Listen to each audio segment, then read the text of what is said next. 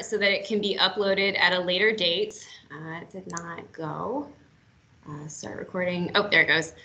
So we are now recording. Thank you all for being here. We are really excited to have you here today and really excited for the topics that are going to be discussed. We have a really great slate of speakers and some amazing things to learn from one another. And so I'm going to give it just a couple minutes to let people trickle in, but we have a lot that we want to cover. And so we're going to start on time. So thanks for being here. Thanks for being on time. I ask that everyone that is joining, if you're able, please mute your microphone. We will be patrolling that participants list and muting people during the presentations, but there will be an opportunity for you to unmute yourself and discuss at the end for our discussion period. But we ask that you let our presenters have their space while they're able. And we are also going to ask everyone to turn their videos off during the presentations to save on bandwidth, but that you'll be welcome to turn your video back on when we start into that discussion. So I'm just going to give it one more minute before we get started. Thank you again for being here.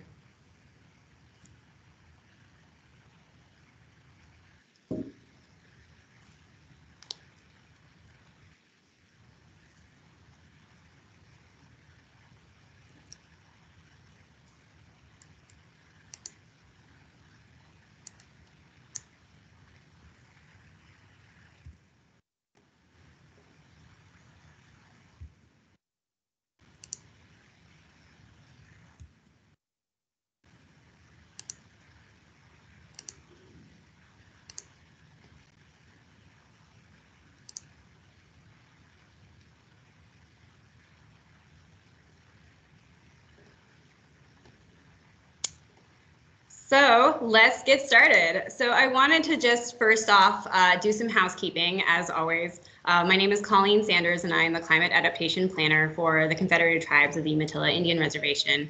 And I'm really excited to have you here on our third webinar in our webinar series. And I am hoping that you can see some slides that say housekeeping notes in the share. Feel free to unmute yourself and say, hey, I can't see anything, or your slides aren't working. If you see a problem, that would be more than acceptable. And I wanted to really thank Aaron Warden for being our moderator here today. He's the one who's admitting you into the lobby, from the lobby, and will be monitoring kind of the mute functions, as will I. The chat box is always open during this webinar, and so we were hoping that you'll engage with us a little bit more through that chat box, and feel free to participate in a discussion or ask questions as they kind of pop into your mind. We are going to save questions for all presenters to the end, but we will have a chance to discuss and a chance to really share our own perspectives at that time. And so again, I want to always remind people that we are looking forward to the future. And so we're always looking for positive and proactive discussions and responses. And that if you want to, during the discussion period, feel free to use that raise hand function if you want to let me know that you want to say something, or if your mic is unmuted, I will call on you. So watch for that, and you can feel free to unmute yourself in the discussion period if you want to share. And so I think with that, I'm going to turn it over to our board of trustees vice chair, Jeremy Wolf, to give our opening invocation.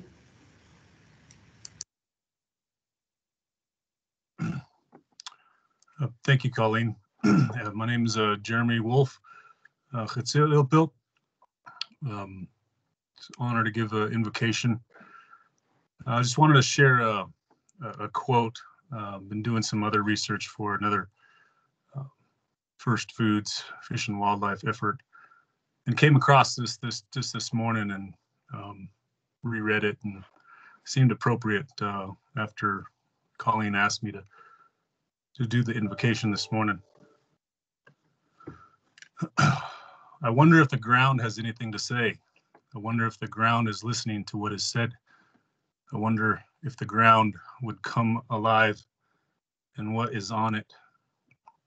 Though I hear what the ground says it is the Great Spirit that placed me here.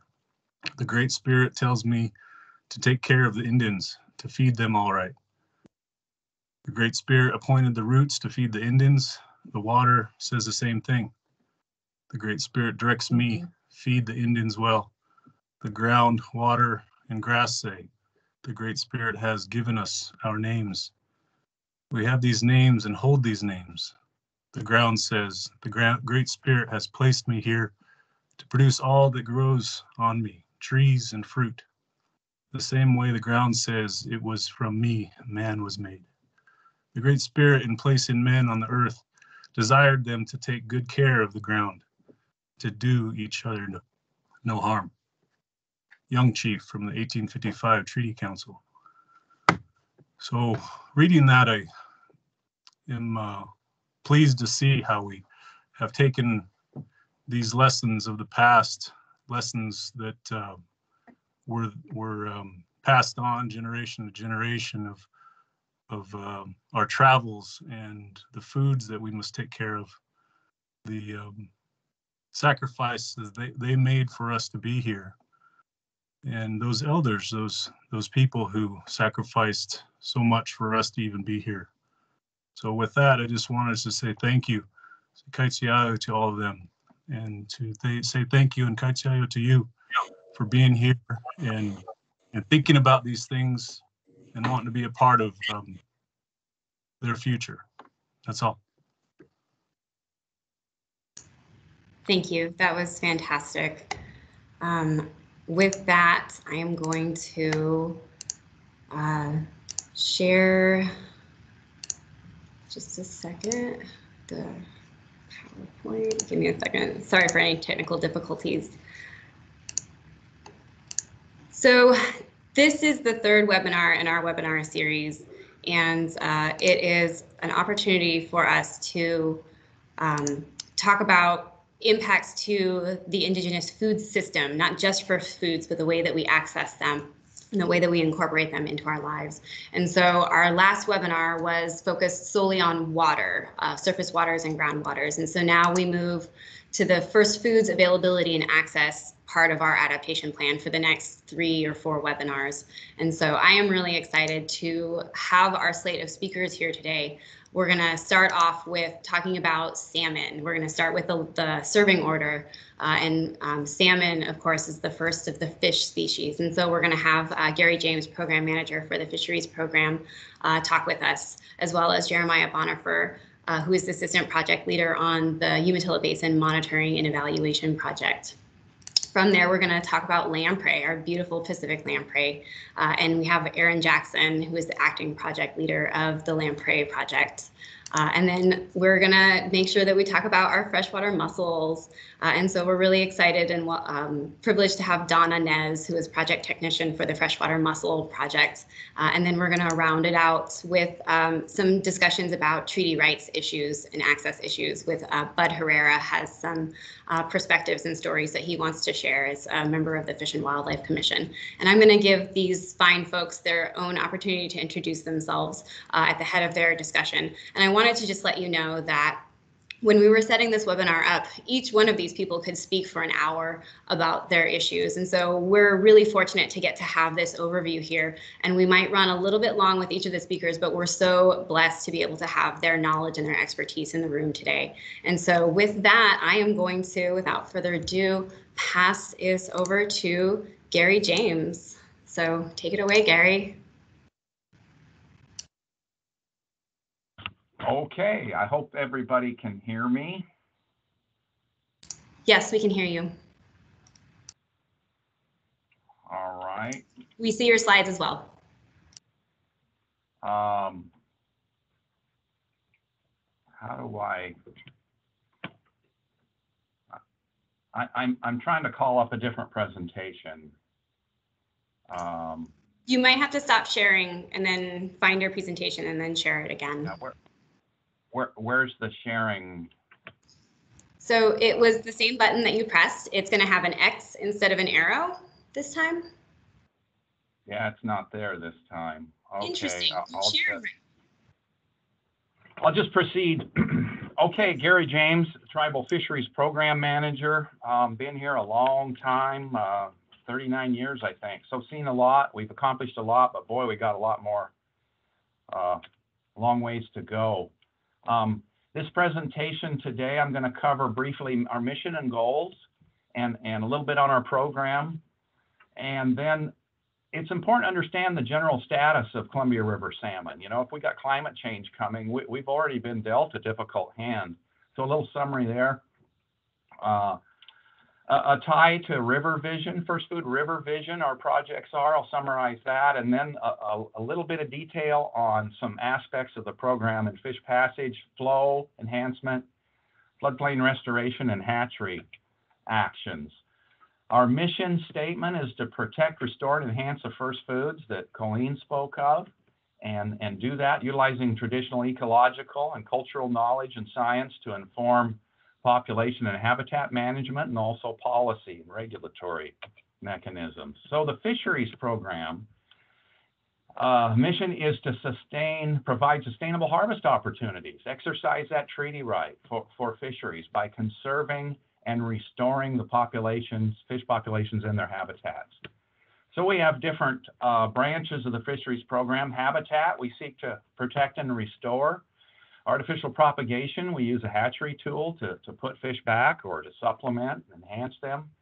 There's research and monitoring to evaluate how well all these programs are working. And again, ultimately, we're shooting for harvest, augmenting harvest as per our mission. So you look at the serving order of the first foods, and that's the basis for our program. Eric has authored some good papers on first food and river vision, which is the basis of the DNR mission statements and our direction for our projects. So the fisheries program deals obviously with water and salmon, the first foods. And Eric published a paper on river vision with several other authors, and it describes what a healthy, ecologically functioning floodplain looks like and should be. And there's some different, call them categories of health: hydrology, geomorphology, connectivity, riparian, and then the biota. And so those are aspects that we recognize in planning, implementing, and monitoring all of our projects. And again, we're doing this to seek that mission of providing more first foods, fish, to tribal use. So a little bit on the fisheries program. Our projects cover all of Northeast Oregon, Southeast Washington, a lot of sub-basins, headquarters here in Mission. We have field offices in the John Day, Grand Ronde, and Walla Walla basins. Our staffing started low. We're up to about 70 staff, about 30 projects, 20 million a year, and a little over half the staff is tribal members. I think it's important to understand a little bit the overall status of Columbia Basin salmon.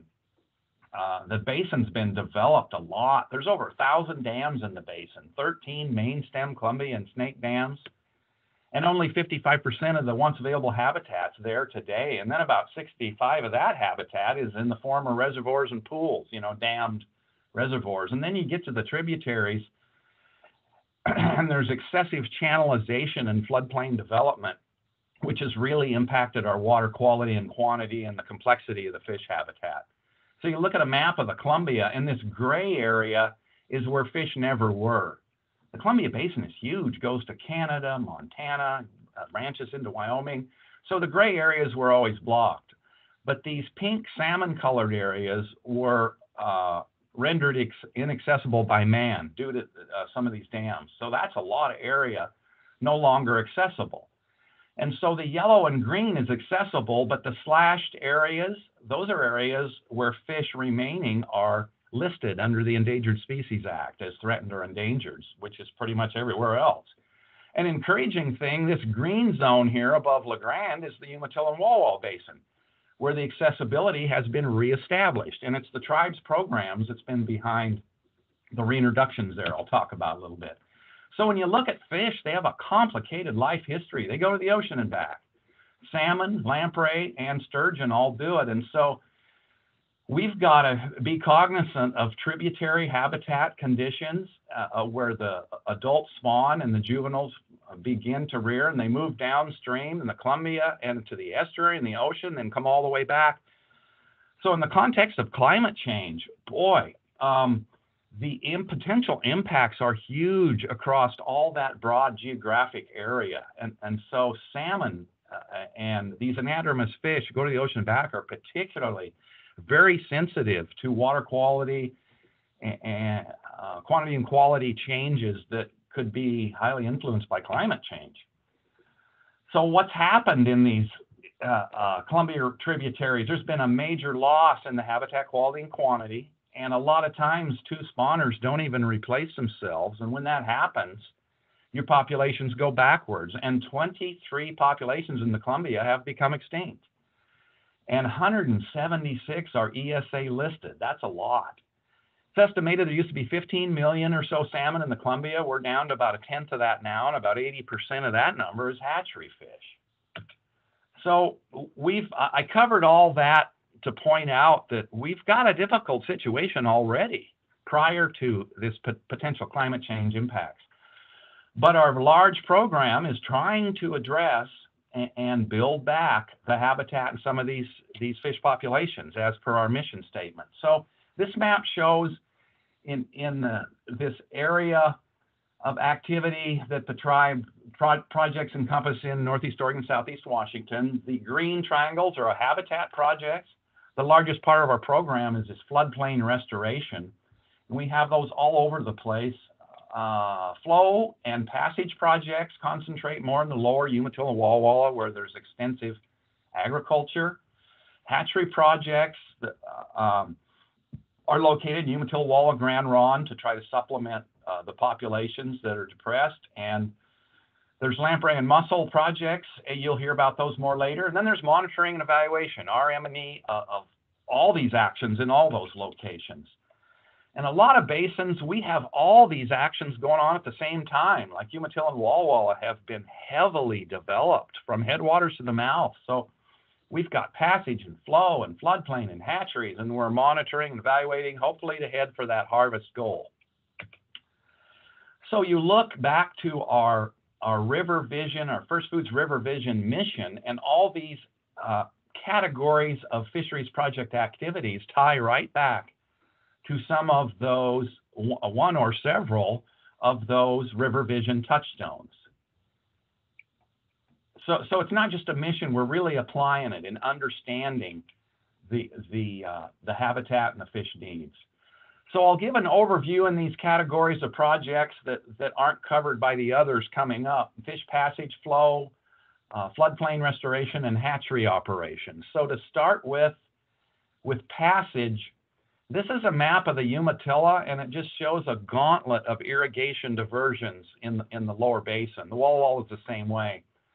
So 20, 30 years ago when this program started, all the facilities, ladders and screens, they were lacking or very insufficient to protect fish. And the tribe has implemented fixes, sponsored mainly through Bonneville Power funding. 20 projects, fish ladder and screen projects to improve passage in the lower Umatilla and Walla Walla. And then another aspect of passage is 12 barriers, dams, culvert, road crossings. There's some pictures, examples of some of those. So what's the relationship of these passage projects to climate adaptation? Well, obviously, there's going to be increased juvenile adult fish survival from these improvements, and very notable increase in the habitat availability or accessibility.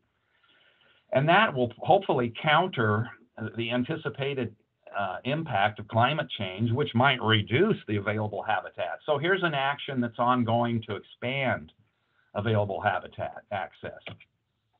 So on to flow enhancement. In the Umatilla Basin, in the 90s, the Umatilla Basin project was implemented. It was a project which pumped Columbia River water to irrigators in exchange for leaving the Umatilla River water in channel. And a map here showing the Umatilla River real quick. This bold blue line shows a river with water in it, but the water used to be pulled out to fill Cold Springs Reservoir, and at Westland, it's pulled out, and these dashed lines represent an intermittent or dewatered river. Down here in this lower left picture shows the main stem Umatilla, and then between these trees is actually the river channel that's entirely dry. All the water's going down Westland Canal here. So water would have return flows back to the channel. We'd get a river, and then the next irrigation diversion, there it goes again. We have an intermittent river down to the mouth, same thing. So it was just a back and forth river. So this is a post-project example. The red shows water being pumped from the Columbia to these various irrigation districts and Cold Springs Reservoir. So now we have a bold line, continuous water, and it also freed 50 miles up, half of Mackay storage. So we have about 30,000 acre feet of water to release for critical fish, rearing and passage periods. In the Walla Walla, we're planning something similar. We're not there yet, but there has been some initial improvements of flows. This is just below Milton Free Water. The river was traditionally dry in the summer, but there's been some actions to at least get some flows. That's not all that we need, but again, we're working on it. So the flow project relationships, obviously more flow will increase the habitat quality and quantity, increase the survival, and the anticipated impacts of climate is going to be maybe less flow during critical times and worsen quality as far as temperatures. So hopefully that will buffer those anticipated fisheries climate-caused impacts. So on to watershed habitat restoration. Different activities, there's major land acquisitions and floodplain channel improvements working both in stream and riparian.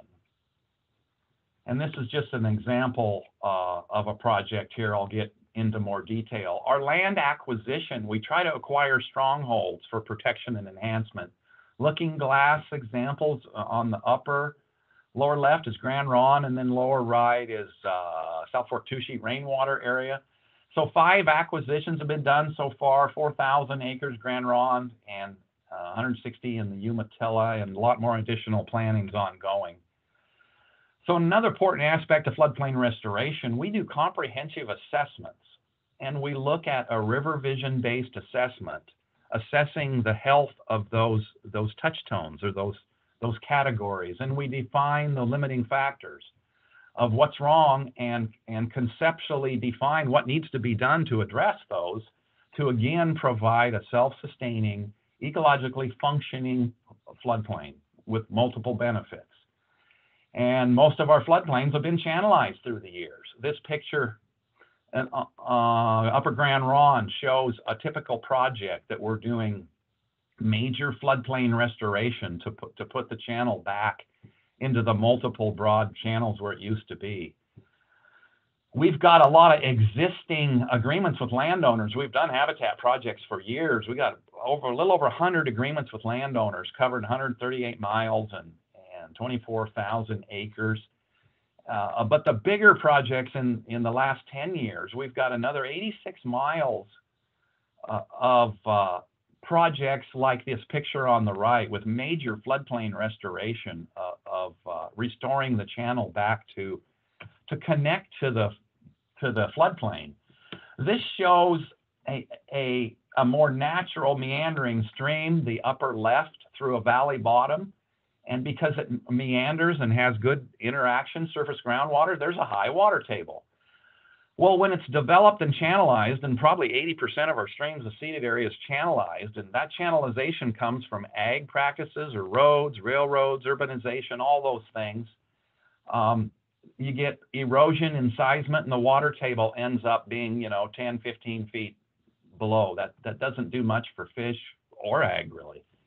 So this shows a natural and then a channelized stream. So real quick, Meacham Creek, these red lines used to be pre-60s where Meacham Creek occupied the floodplain.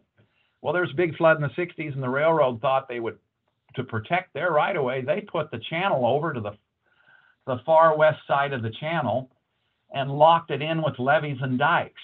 It went over here. So we looked at where the former channel used to be and put the stream back. Here's, in this picture, shows the stream locked in over there, and then we've been working on this project for about 10 years, and there's about 8+ miles now of completed project, returning the stream to the natural floodplain where it Gary, you have about 5 minutes left. 5 minutes. Okay. Here's some more examples of Catherine Creek and the South Fork and the Walla Walla and Tucannon large wood placement. We have a native plant nursery to help jumpstart the riparian restoration with locally adapted plants. It's important to understand the connectivity between ground and surface water. Here's just an example. When you have a complex braided channel with islands, and here's the water going in at the top of an island, and it will go subsurface and cool and come out the lower end. And this can't happen when a stream is channelized without those complexities. So it's a real cooling mechanism. You may have seen Scott O'Daniel's example. He looked at the Umatilla River. This is the distance. And as he looked at temperatures, they went up and down and up and down. He wondered, what's going on here with the temperatures? Then he looked at the complexity of the channel. The complexity had to do with this meandering and a healthy floodplain. When you have a high health or high complexity, you have low temperatures. In the converse, you have a channelized stream and you immediately see some higher temperatures, a direct relationship there. So we're evaluating all these things. We have a project that looks at our treated channels versus our controlled channelized, and we're looking at the physical and biological changes, and so far we're seeing some good changes as far as temperatures and fish abundance and use of that habitat. I'm just showing some pictures. We have got our work cut out for us. This is the Grand Ronde Valley. On the right, it used to be meandered. Now it's channelized. We lost 45 stream miles. That's just an extreme example. Here's some more pictures of floodplain development. There is so much more to do in our tributaries. It's a major limiting factor. So what's this going to do for us? Increase habitat quality and quantity, reduce the scour and erosion. It will increase that surface to groundwater exchange that I mentioned. It'll cool water. It'll help store it and slowly release it into the summer, and ultimately help the juvenile adult survival. And hopefully all that will buffer those negative impacts that are coming from climate change. So the last piece is hatchery operations. We operate 11 hatchery satellite facilities in the Umatilla, Walla, and Grand Ronde basins. And those are for juvenile acclimation and release and adult holding and spawning. We release 3 million salmon average a year from all these facilities. And the new Walla Walla hatchery under construction right now is slated to release 500,000 salmon for salmon reintroduction in the Walla Walla Basin. So 4 of these programs have been reintroduction. We've reintroduced spring chinook, fall chinook, coho in the Umatilla, and spring chinook in the Walla Walla, where they used to not be. Remember that map with the extinction areas? We're supplementing existing but depressed populations in the Umatilla steelhead and then spring chinook in the Grand Ronde. So our acclimation facilities are located high in the basins like the Umatilla, so we imprint them on the spawning habitat, so they return to the gravel. And so we got to maintain that habitat through these various actions. And so how does these projects relate to climate? Increased abundance of fish for natural production and harvest. Hopefully that will help counter any increased mortalities due to climate changes. Our monitoring evaluation program, Jerimiah is going to get into the Umatilla part of this, but we look comprehensively, fish in and out of all these subbasins to evaluate these projects. I'm quickly covering. Our goal is harvest.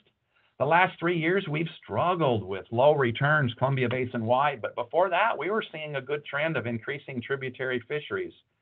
Some opportunities in up to 9 locations or tributaries a year, and general increase in zone 6, but again, the last few years, we've been challenged there. So that's it, a real quick overview covering the flows, the passage, the floodplain, and hatchery improvements, all directed at improving the habitat and the populations to provide increased harvest of that first food. That was incredible. Thank you. We're going to hold questions until the end. I'm sure that everybody wants to engage with this. And if you are dying to ask your question, you can go ahead and throw it in the chat and we'll make sure that we get to it. But I want to move quickly along. You gave a perfect segue into Jerimiah's presentation. So Gary, if you want to stop sharing, it's going to be the same button that you press to start sharing. And we will have Jerimiah. Take it away, please. We can see your slides. Okay, perfect. Can you hear me also? Yes. Okay, perfect. Nikpatchwe Inashwanisha Nasipnak Nawitla, Jerimiah Bonifer. Good afternoon. My name is Jerimiah Bonifer. I'm Assistant Project Lead with the Umatilla Basin Monitoring and Evaluation Project here within the Umatilla Basin in the DNR Fisheries Program. Thank you for inviting me to talk here today. I hope I can lend something to the climate change discussion. I'm going to be talking about climate change impacts to salmonid distribution and survival, specifically within the Umatilla Basin. See if I can get this to move on. There we go. So Gary already touched on the Fisheries Program mission statement and the Umatilla River Vision. I wanted to briefly touch on how we tie into that. And so the Monitoring and Evaluation Project's mission is to generate knowledge regarding the biological performance and ecology of aquatic species of the first foods order in a scientifically credible and policy relevant manner to inform management and policy decisions. So we're monitoring and evaluating, collecting data, performing analyses so that we can help inform some of our management and policy decisions. Real quick, this is a look at the Umatilla River Basin. We can see where the reservation boundary falls into that right now. It encompasses multiple drainages and of course the Umatilla River from the headwaters of the North Fork Umatilla down to its confluence at the Columbia River in the town of Umatilla. So generally when we're talking about salmonids and aquatic first foods, we're talking about water. So I just wanted to touch really quick on the hydrological modeling that Scott O'Daniel presented in the last webinar series. And what that's predicting for us in the Umatilla Basin is we're going to see higher and earlier winter flows. We're going to see those atmospheric rivers, those real big rainstorms like we got this past February, increasing in intensity and frequency. We're going to see higher high flows and lower low flows in the river, and those can impact sedimentation, as like you can see out of Shaplish Canyon right here where it's real muddy, and it can also create higher water temperatures or lower water temperatures in the winter time. We're going to see the Umatilla River Basin transition from a snow-based to a rain-based watershed. So we're going to see less of our precipitation falling as snow where it gets released slowly and over a longer period of time into our river, and more of a rain-based where that precipitation's coming down and moving right out of the basin. So some potential impacts to the Umatilla River aquatic first foods is, like I was saying, with the hydrological model, we're going to see increased summer water temperatures, likely to see a loss of marginal habitat and a shrinking of suitable habitat. Scour events that could lead to red destruction. We had those big floods last year. The timing of those floods coincide with summer steelhead spawning. And when we get those big scour events, we can assume that we're losing some of those reds. Reduced harvest opportunities, either from poor river conditions or low anadromous returns. Poor river conditions, if we've got these consistent high flows or extremely low flows at those times when we're out there trying to harvest first foods, those could really impact our opportunities. Temperature-dependent incubation and emergence disruption. So when our salmon and steelhead and resident fish spawn, the time that those eggs are in incubation to the time that they emerge as fry is temperature dependent. And if we see a disruption in that, we could see a disruption in the outmigration of those smolts and the ocean entry of those juveniles, which can severely impact the survival. Increases in sedimentation could reduce egg survival and later foraging efficacy. So we could see the possibility that some of our reds get smothered with all the sediment that comes out. And then most of our fish here in the Umatilla River Basin are sight feeders. And if we've got real turbid, real dirty, silty water, they're going to struggle to find food. And then also we're going to see decreased monitoring and observation opportunities. And what I mean by that is when we've got conditions where we can't go out and monitor our resources, we're really lowering our ability to adaptively manage and report on those resources and find ways to manage those so that they continue. Get more specific into potential impacts from increasing water temperatures and spring Chinook. We could see increases in pre-spawn mortality as adults. Pre-spawn mortality is where we see those returning adults expiring or dying before they have a chance to spawn and contribute to that next generation. We're likely to see a loss of cold water refugia, areas where our anadromous fish or our resident fish can go to escape those warmer waters. Changes in spawning distribution, the available suitable habitat for spawning to actually take place. We could see changes in food web dynamics. As waters warm, we know that we've got populations of invasive warm water species in the lower river. And if their range expands further upriver into warmer waters where they're finding more suitable habitat, we could see a direct impact on our food web dynamics. We could see changes in our trap and haul operations. If we're having to trap and haul more fish, and depending on where we've got to trap and haul them to, we could see some impacts to harvest opportunities. Again, harvest opportunities either from poor river conditions, poor fishing opportunities, or just simply the quality of those fish. We could see those first food qualities go down as we have warmer water temperatures. We see the condition and the food quality of those first foods go down. So as a more solid example of how water temperature and pre-spawn mortality go together, lower flows, especially low summer flows, generally mean high water temperatures. Spring Chinook generally begin to experience temperature-induced stress around 18 degrees Celsius or 64 degrees Fahrenheit. And what we see here, this was from a presentation in 2006 of the Umatilla River Basin, but it still holds very true today.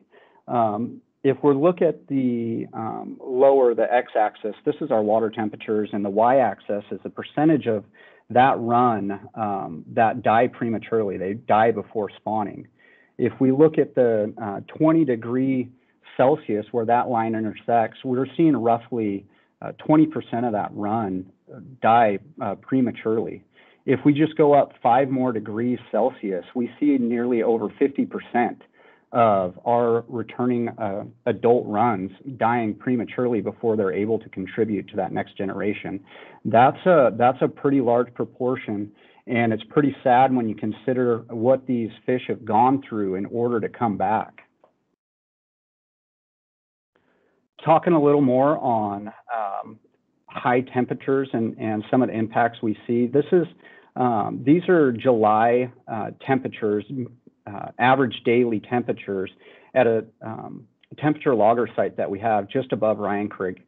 And if for those of you that might not be familiar where Ryan Creek is, it's in the upper Umatilla River, just above Fred Gray Bridge or down below Elephant Rock, kind of that area. And what I did is I took a look at our temperature data that we had there from 2008 to 2018, and knowing that 64 degrees Fahrenheit is kind of that lower limit where we start to see stress and impacts to spring Chinook, I wanted to look to see how many days in the month of July that we saw an average temperature of 64 degrees or higher. And the slash line or the dotted line moving up there, that's the trend line. And so that's showing from 2008 to 2018 at this site, we're seeing a general increase in the number of days where that temperature is at or above for a whole day. This area in particular is important because we kind of consider this the lower end, that Fred Gray, Ryan Creek area. In the early summer, we really like to see our spring Chinook get past that point because above that is our cold water refugia or our sanctuary area for spring Chinook within the Umatilla Basin. So going to that same area, I took a look at the red distribution within that area for that same time period. And so we have reaches 24, 25, and 26. And these are survey reaches where we go out and perform red observations. And 24 is that lower reach. It would be that Fred Gray up a little ways. And then reach 25 would be about 3.5 miles above Fred Gray Bridge up to Bar M. And then reach 26 is from Bar M up to the confluence of the North Fork Umatilla River. And what we see over that same time period, where those average temperatures were increasing, or those days where those average temperatures were 64 degrees or higher, we see a change in the distribution of our reds.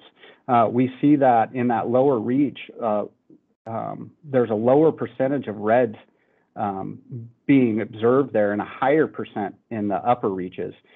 When we see those temperatures going up, this is something we would definitely expect to see, that they're no longer wanting to use that lower reach. It's becoming less suitable, less desirable. And effectively, what we're seeing in this chart is we're seeing a loss of suitable habitat that's becoming marginal habitat, or we could be seeing marginal habitat that's becoming unsuitable. 5-minute warning. Thank you. So just to get another visual of that, this is the spawning red distribution for the years 2008 to 2019 within the Umatilla Basin. And a particular note on this image that I'd like you to look at is the lower range of the distribution on the main stem Umatilla. You see the bottom end of that range falls in with Moonshine Creek. And then looking in Meacham Creek, we've got a fairly good distribution all the way up to North Fork Meacham Creek. As we go forward into 2014, I didn't show 2009 through 2013 because we see a similar distribution to this. We see that not much has really changed. We're doing okay. And then we go into 2015. Now in 2015, we see a big loss of that distribution, especially that lower range in the Umatilla River. The important thing to note about this 2015 image is that this was a drought year. So we would expect conditions to be a little poorer and maybe that distribution to be a little less. But it's also important to note that the conditions in 2015 are the predicted conditions to be the new normal under climate change scenarios. So you can see how much of that spawning distribution we've lost. Going from 2015 through 2018, there were similar distributions. And then here's our 2019 data, and we still see that loss of that lower distribution. After 2014, we no longer recorded any reds in that lower distribution. And we did have good returns of fish numbers through those years, so we did have the fish to disperse out there. It just doesn't seem like we're seeing suitable habitat down there. We're seeing higher temperatures. In Meacham Creek, we can see that we've got a cluster of reds right there above Line Creek, and it's actually pretty cool if you know what that cluster is. And what that cluster is that's our habitat restoration area within Meacham Creek, the same habitat restoration area that Gary was talking about in his presentation.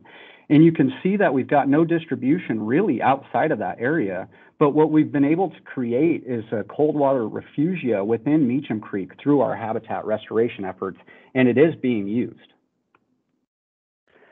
So Gary talked about, right there in those previous examples, we were kind of seeing how impacts from loss of habitat can affect us.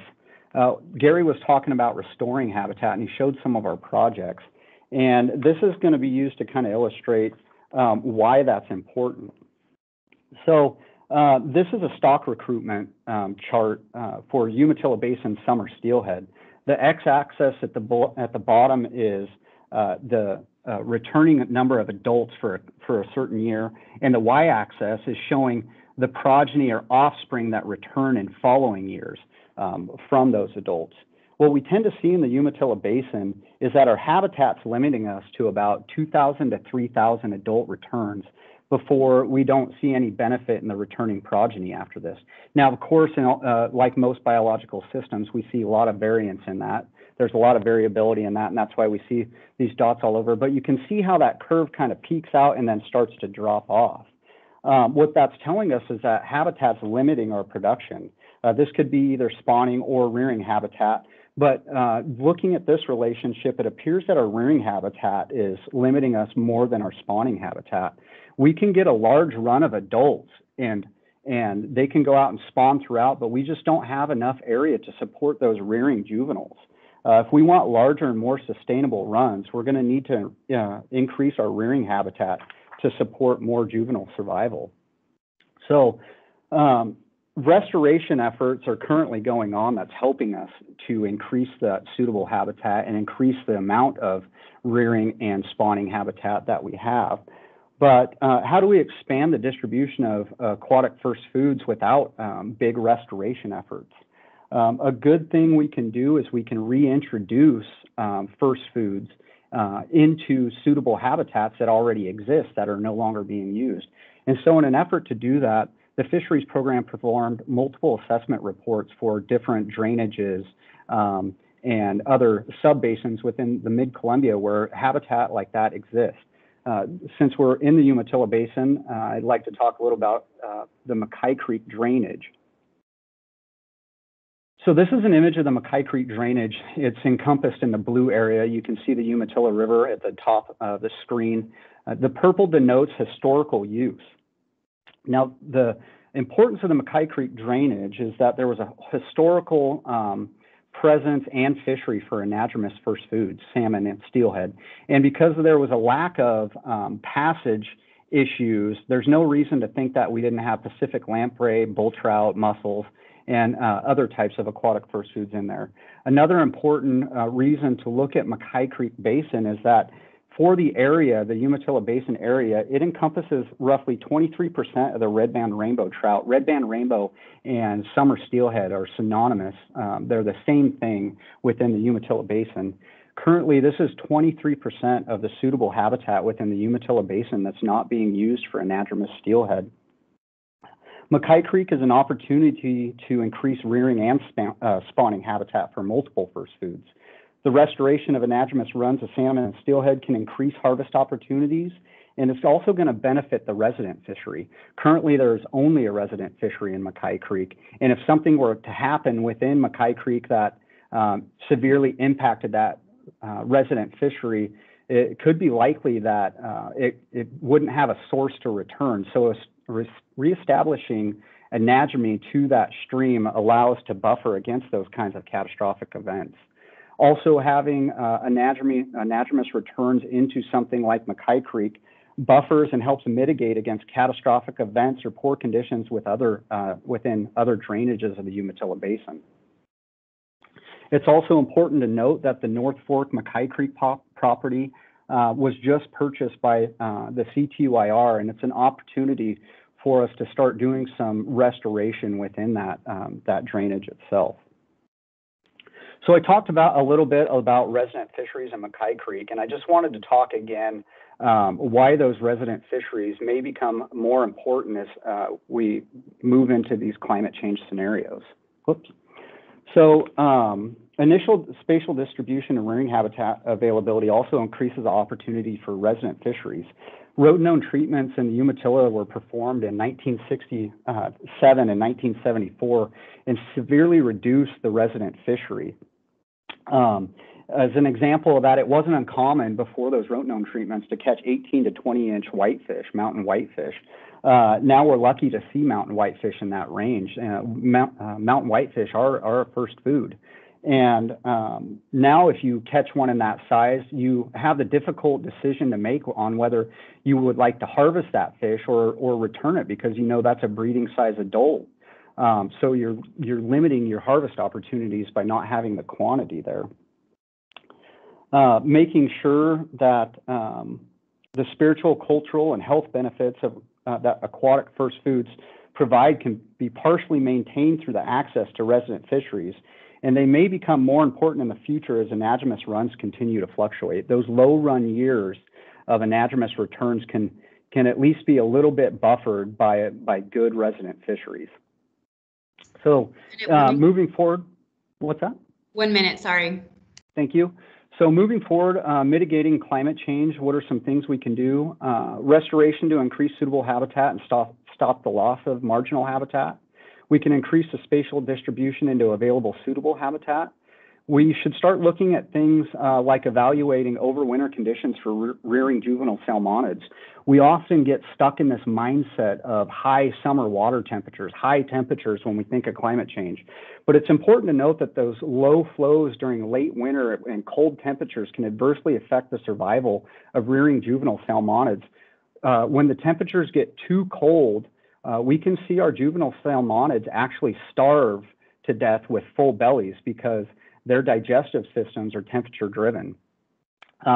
We also need to increase our resident aquatic first food harvest opportunities. And then we can also look at different ideas such as carcass outplanting. We can take those carcasses that come from our spawning at hatchery facilities and outplant them into habitats where we might not be able to increase the amount of habitat, but we can try to increase the quality and suitability of that habitat. And then we should also take a look at investigating known zones of low survival to try to see what the limiting factors are on those and increase the survival in those zones within our basins. So real quick, just to end, this is a short video from that restoration site up on Meacham Creek. And these are all resident red band rainbows. Now, that's not to say some of these might choose to out-migrate to the ocean, but this is one small pool within that restoration zone. And you can, if you were to count real quickly, you'd see over 20 resident rainbows or red band rainbows in here. So it's really neat to see those actions actually come to fruition.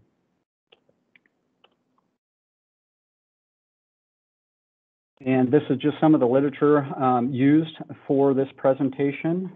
Katsiaya, thank you, and I hope that I provided something helpful. Thank you, Jeremiah. That was amazing. While we thank you for stop sharing. Salmon are very important, but we also have other very important fish species that occupy our wonderful Umatilla River. So Aaron, please take it away and tell us about the lamprey. Yeah, everybody hear me okay? Yes, we hear you and see your slides. Okay, great, thanks. My name is Aaron Jackson. I currently serve as the project leader for the Pacific Lamprey Research and Restoration Project. This project has been around for a little while. It started in 1994. It's funded by Bonneville Power Administration and the U.S. Bureau of Reclamation. I'll make my next slide go here. So I'd be a little remiss if I didn't introduce the lamprey team. All these guys are very dedicated to our first foods, to our natural resources. They love lamprey. They enjoy working with lamprey. These guys are all experts in their fields. Really appreciate the efforts that they put forward for our first foods. The study area for this project has primarily been focused in the Umatilla Basin, but we also have, projects going on in other ceded lands within the Toucan and the Walla Walla, Grand Ronde, John Day, and Imnaha. And I also mentioned the burnt malahir and powder systems and the Willow Creek system as well, but we have yet to move into those basins. But primarily the focus so far has been in the Umatilla River, and we have started some translocation in the Grand Ronde subbasin. But today I'll probably really focus on the Umatilla River. So first, some Pacific lamprey evolution. Lampreys are really old. They've been around a long, long time. They are the oldest species about out there right now, back about 450 million years. Some literature even states that they're back to 530 million years ago. To put that into context, dinosaurs came and went from about 240 to 60 million years ago. The current modern salmon has evolved about 6 million years ago, and us as humans about 100,000 years ago. There's 43 species worldwide of lampreys. 5 are now extinct. 3 species are in the Columbia River Basin. We have the Western Brook, which is a non-anadromous lamprey. That means it does not go to the ocean and back. It stays in the river system's entire life history. We have a river lamprey that is found down in the middle of the Columbia River and the lower Columbia River. It is an anadromous species. And then we have Pacific lamprey. All 3 of these species exist within our seeded areas. I'll talk about the life cycle starting at 6 o'clock on the figure. After lamprey hatch, they spend 4 to 6 years in this larval phase feeding on detritus. So they live down in the sand. Matter of fact, the word amiseed is a Latin word for those that live among sand. And so it makes sense that this life stage they're called amiseeds. We although have seen some new data that states that lamprey can spend up to 13 years in the sedentary stage, which is quite amazing before moving out into the emerging from the stream and headed to the ocean. And so after that time phase in the stream sediment, they go through a metamorphosis where they develop eyes and a mouth to prepare for moving out into the ocean environment. And that usually happens in the fall, late fall to the early spring on high flow events.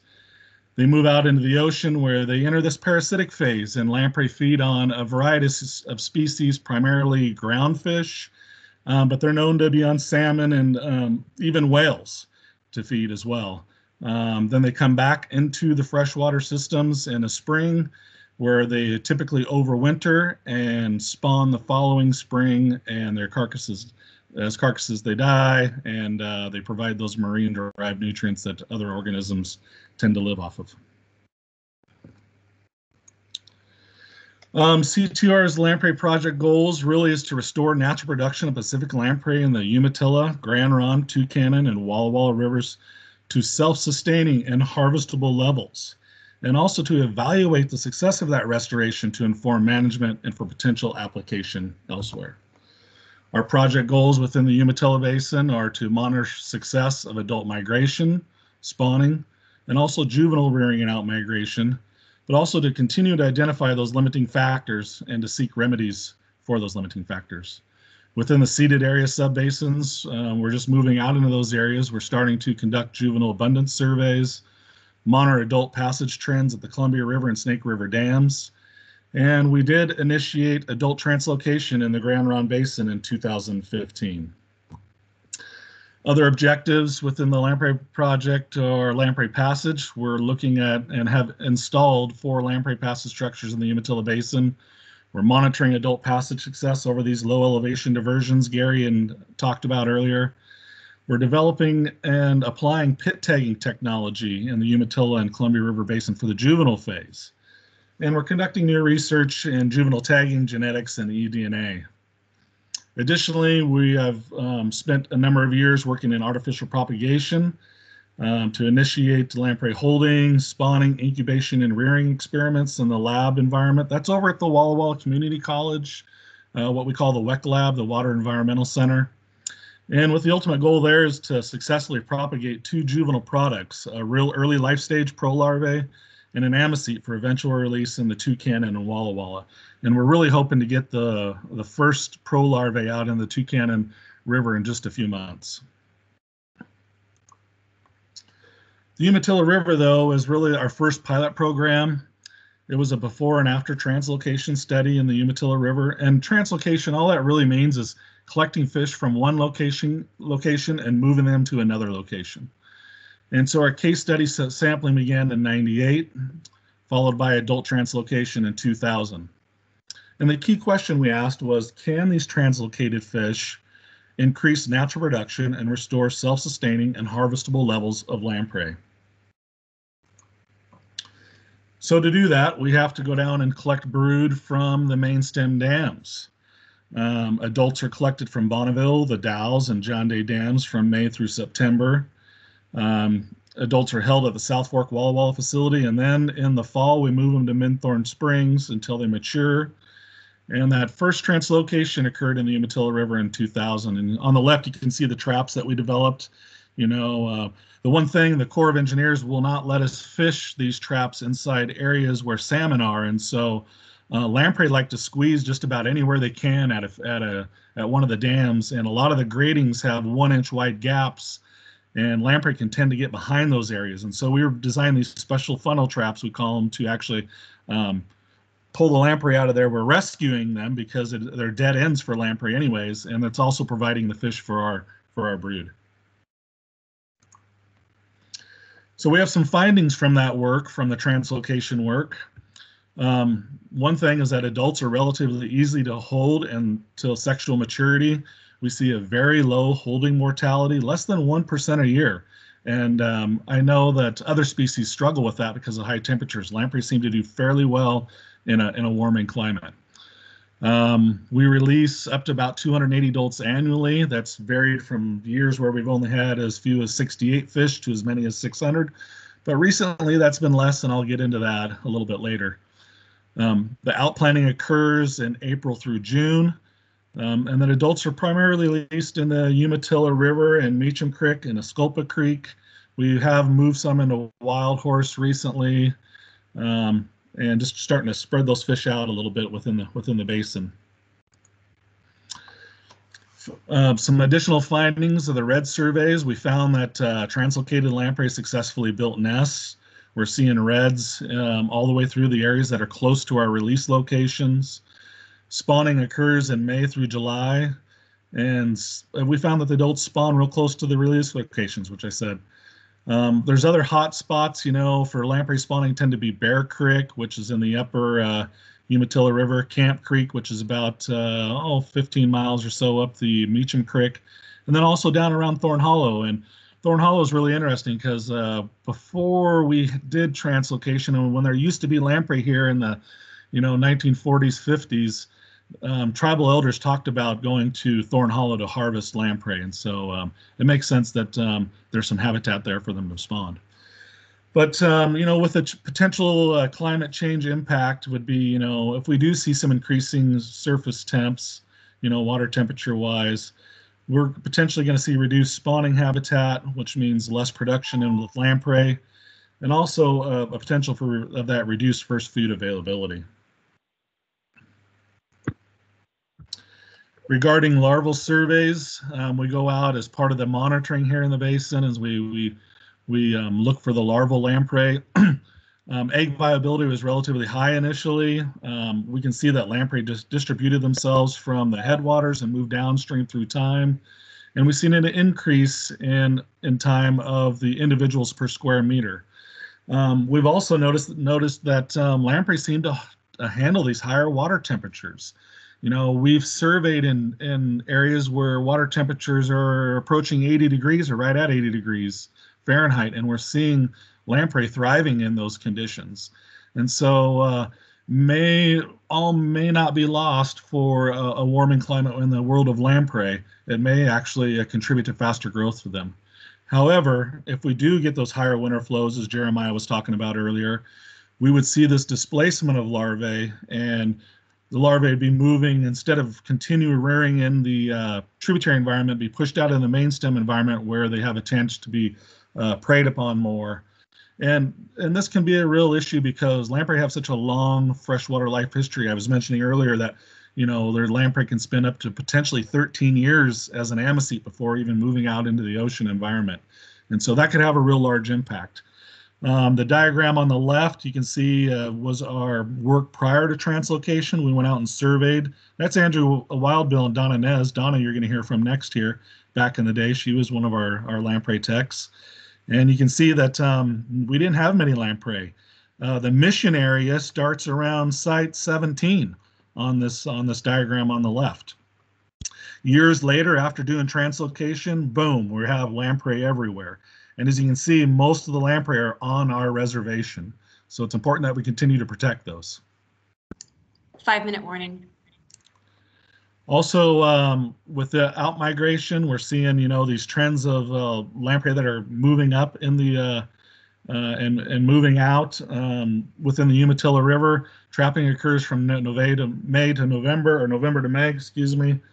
And we're seeing an increase from time of 3,500 individuals up to over 850,000, but not in all years. Outmigration timing correlates directly to large hydrologic events. And you can see the inset diagram kind of shows discharge in the dashed gray line, and the black solid line is when lamprey are moving out. And so with that, though, we have a change in climate. Increased temps may favor invasive species and also increase predation on lamprey. In regards of adult immigrants, now these are adult lamprey that are coming back into the Umatilla River on their own. Adult numbers have shown this increased trend. You can see on the inset diagram with the red bars, that's the number of lamprey we've been getting back each year. We have a high R-squared value that shows that the trend is increasing. But most of the lamprey use the lamprey passage structures that we build at 3 Mile Dam.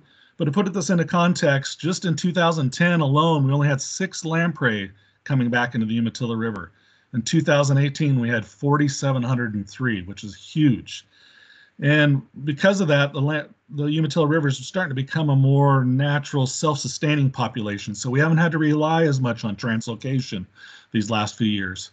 But if we see increased temps, that could lead to poor migration and poor spawning. We'll have less water, less opportunity for these lamprey to move upstream and spawn and do their thing. This is a graph on adult timing. The solid line is discharge in the Umatilla River. I took the years 2010 through 2018 and averaged them, and this is what it came out showing. But we have two groups of lamprey that move into the Umatilla River. We have these spawning phase guys, and these are guys that are going to spawn that very year when they enter the Umatilla River. They come in April and May. And then we also have a migratory phase, which are fish that have entered the Columbia River on a spring and have moved all the way into the tributary environment to overwinter in the tributary environment. If we see a shift in lamprey entrance timing or earlier low flows, that could be detrimental to lamprey upmigration. So something to definitely consider. We had adult passage issues. Gary talked about diversion dams. They're also problematic for lamprey, not just these big main stem dams, but even these small diversion dams are problematic. We use telemetry to determine locations and severity of passage issues, and also to prioritize where we were going to do our work. We radio tagged a number of fish from 05 through 08, and passage success was really directly correlated to flow, temperature, dam design, and fish size. So if you didn't have a lot of flow, lamprey didn't pass. If you had high temperatures, lamprey held and they wouldn't pass. If you had a dam design, like a dam with an overhanging lip, lamprey had a hard time passing. And if you had a small fish, they also had a hard time passing those areas. But we've done some improvements. We've installed these lamprey passage structures at 3 Mile, Feed, and Maxwell, and Dillon diversions. The one in the picture here is at 3 Mile Dam. We did some BPA flow enhancements in the lower 4 miles of the Umatilla River during their migration period, July 1st, August 15th. And with those two things, the LPSs and the flow enhancement, we've seen an increase from 17% to 60% for passage at 3 Mile Dam. A couple other benefits is that Dillon diversion and Brownell diversions have now both been removed in the Umatilla River. Hopefully some more will be coming soon. There's also juvenile passage needs. We really need to understand juvenile passage in tributaries in the main stem environment. Salmonid screening systems do not adequately protect lamprey. You can see that clearly on the right-hand side. Those are lamprey impinged on a salmonid screen.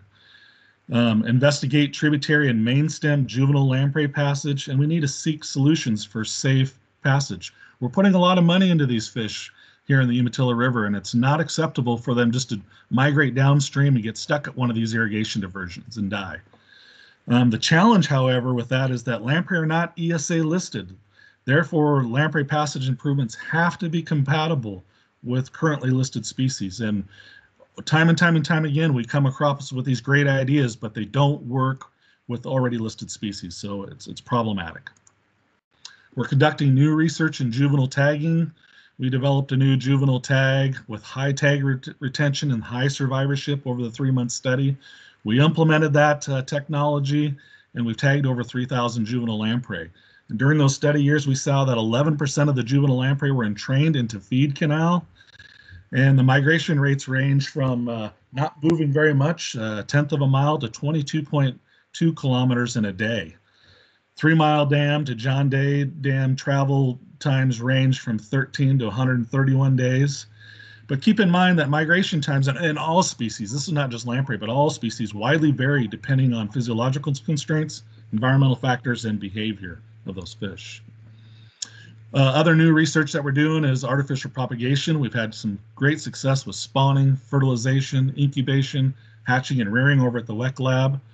And what we've learned is that larval lamprey are tolerant to low flow, high temperatures, and high dissolved oxygen. This may be a benefit in a changing climate for lamprey. We've also ran into some challenges of how to move these fish from the facilities out to the field. We're working on refining that. Also modifying the culture environment to better suit lamprey. We're learning that lamprey may, rely heavily on probiotics. And maintaining and assessing large numbers of larvae. These guys hatch out at 9 millimeters. They're itty bitty when they hatch. They're very difficult to count and to assess how many fish you have. But just for context, one female can have up to 200,000 eggs. And so with that high egg viability that I showed earlier, it's not unlikely that with 200,000 eggs that 190,000 of them hatch successfully. 1 minute. However, with all that, the number one limiting factor still is passage. We see a 50% loss of adults at each dam and at each reservoir.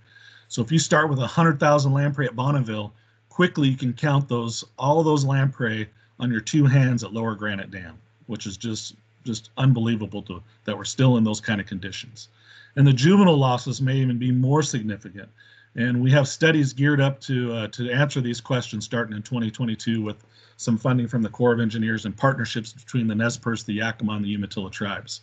But we need more funding to address these concerns. We have identified over $107 million worth of lamprey work that needs to occur as of right now. What's next? We're going to be implementing our Lamprey Master Supplementation Plan, and that's getting the fish out into the Toucanon and continuing to do our adult translocation. We're going to continue to address main stem and tributary passage issues. It's the #1 factor, and advocate for the additional funding that we need. Continue to identify and seek solutions to address limiting factors in other basins. We're just now starting to touch that as we're moving out into other seeded areas. We're going to use genetics and eDNA for management applications, which is a new evolving technology. Continue to have lamprey outreach and education programs. And really the ultimate goal is to establish harvest opportunities in the Umatilla River and eventually other basins. We had our first ceremonial harvest of lamprey in 2018, and then we had our first regular harvest of lamprey in 2019 in the Umatilla River. I'm proud to say that we have provided the fish for the new display at the Oregon Zoo and the Great Northwest exhibit. If you haven't had a chance, they've really dedicated a huge area to lamprey down there. So if you get a chance with your family, go check it out. Thank you very much. Thank you, Aaron. That was incredible information. I loved everything that you had to share. I always learn something new when I hear all of your guys' presentations. And so I want to, again, pass it on. You had talked about Donna Nez, and we're very fortunate to have her on today to tell us about freshwater mussels. So Donna, if you're able, I'd love to have you share your screen and take it away.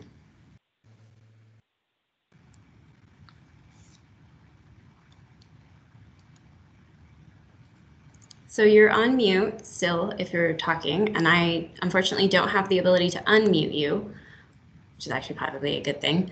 I'd love to, if you're experiencing any kind of issue, again, the share tray is right next to the leave button, and it should have an arrow going up into like a rectangle, and hopefully that will get us to where we need to go.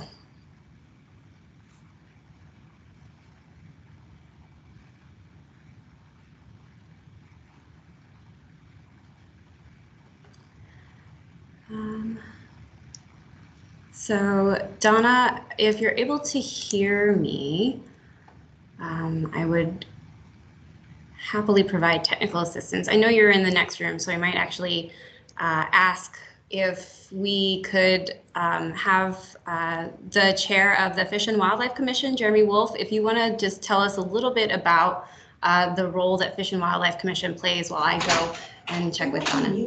Okay, I'll so Jeremy, I don't know if you want to kind of tell us a little bit about the role of Fish and Wildlife in regulating harvest opportunities for tribal members.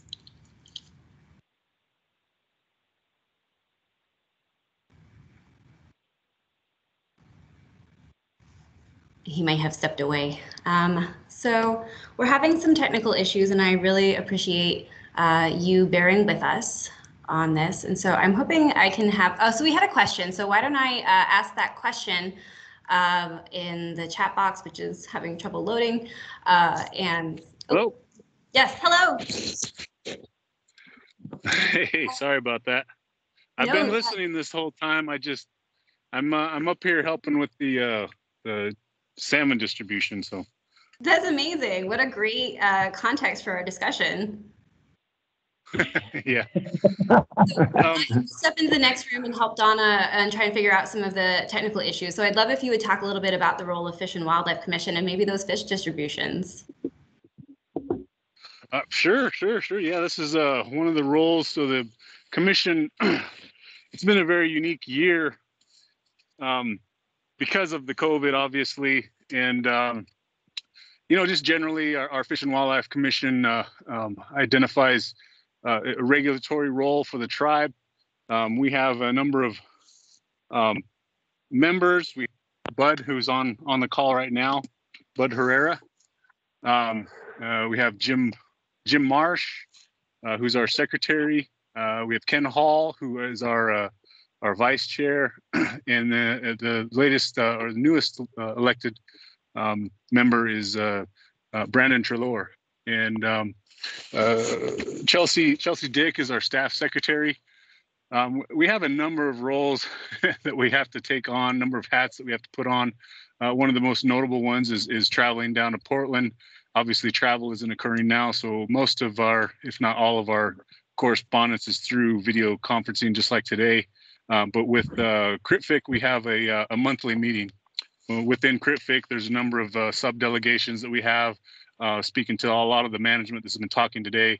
We talk Lamprey, we talk M&E, we talk a lot of these issues. And one of the great things that we're pushing now is the oceanic observation and hopefully some more monitoring, and that'll be hopefully pushed forward through a lot of the work that's going on down at CRITFIC.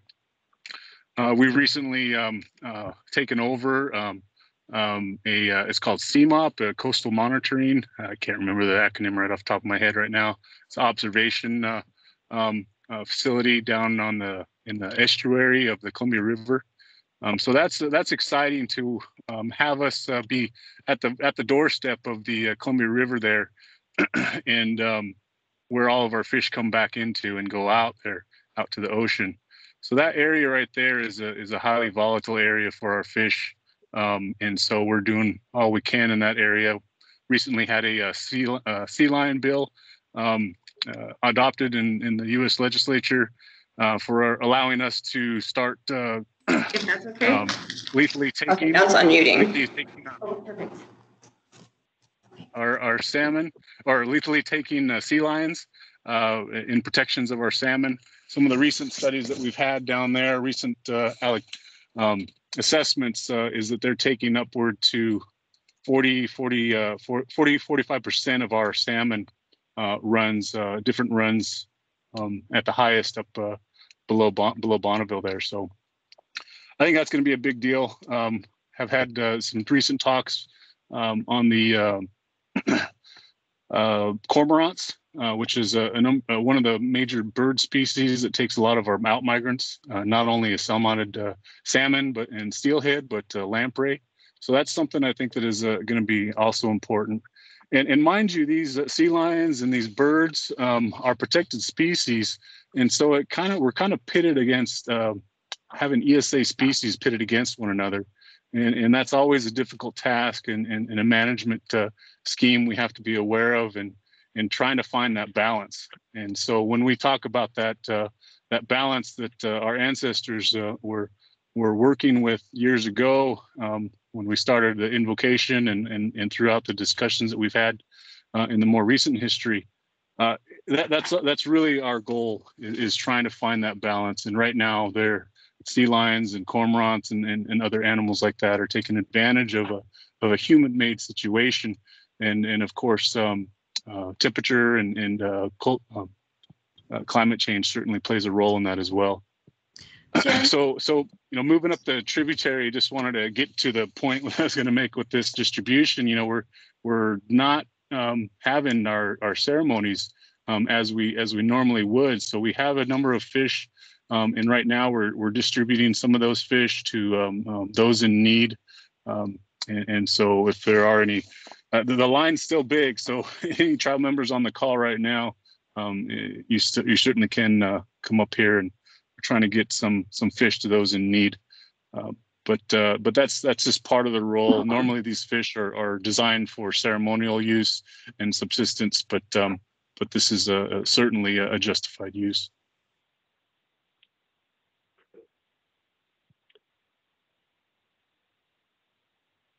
And like you said before, Colleen, I could go on and on, but I think that's probably a decent introduction. But yeah, we're working with all the staff who are presenting here. They report to the Fish and Wildlife Commission. Some of this data has been reported, but it's always great to hear all the great work being done. Much of the system is way behind, and we need to make sure that we're creating regulations that are respective of that, and then suggesting policy changes where needed to the Board of Trustees. And maybe the last thing I wanted to say is that our meetings are open to all of our tribal members. So if you guys want to reach out to myself or any of the commissioners or through staff, through Chelsea Dick, definitely look forward to that input. And my number is available as well. So we can provide you that information if you need it today, or you can always just call into the Governance Center to get a hold of me or any number of our membership. But you're free to join the meetings or call with any of your input. And that's always greatly appreciated.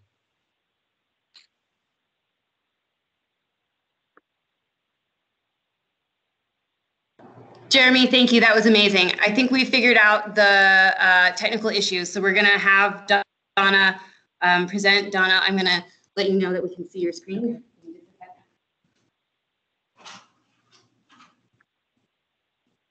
Okay.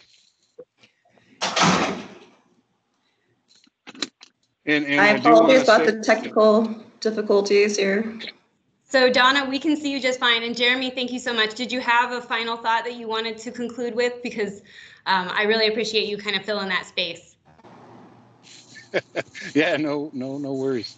Yeah, the only thing is that I appreciate Donna and their work, the freshwater mussels. It seems to be always a forgotten thing that we have. You know, we give so much attention to our salmonids and even lamprey are getting more attention. So rightfully so. But these are our cleaners of our river of food as well. And I still owe her a life cycle. I've told her that I would be doing a life cycle for their project, and just been kind of a stop and go on it. So I apologize about that, Donna. But I will get that completed as soon as I can. Can you hear me? Yes. We don't see your screen. Okay. All right. So my name is Donna Nez, and I am with the Freshwater Mussel Project. And today I'm going to be talking about freshwater mussels and climate change. Can you hear me? We can't see the screen though. Sorry. You can keep talking if you want.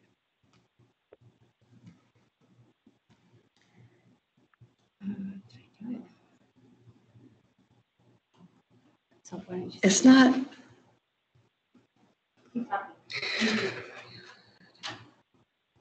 Okay, here it is. Okay, can you guys see my screen now? Yes. Hello? Yes. Okay. Yes. All right, so I'm just going to start. The freshwater mussel outline today I'm going to be talking about. I'm going to start with the background on mussels and then the down factors of mussel habitat, species in CTUIR waters, life cycle and fish relationships, Walla Walla propagation lab, implementing river vision, and how climate change affects mussel community. So in the DNR mission statement, just to protect, restore, and enhance the first foods, water, salmon, deer, and huckleberry for perpetual cultural, economic, and sovereign benefit of the CTUIR. So the goal of the research is to provide information on the status, distribution, and controls of freshwater mussels. The overall objective is to design a recovery plan for mussels in the Umatilla River and other mid-Columbia River watersheds where mussels may be declining or extinct. So starting off, freshwater mussels are relatively stationary. Once they are in a certain part of the river, they don't really move if they have suitable habitat and water quality. Freshwater mussels, they spend most of their entire life partially or fully buried in mud, sand, or gravel in permanent water. Most species of mussels are found in streams. Some species can be found in ponds or lakes. Mussels stay in place by their foot. They can hunker down in the substrate. It holds them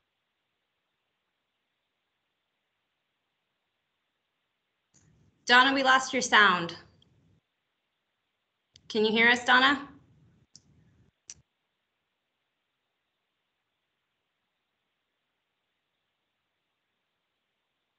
Winter resting periods, kind of like a tree's rings. How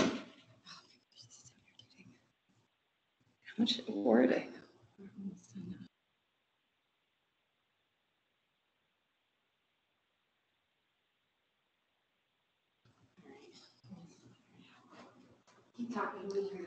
Okay, just tell me like when you can hear me in there.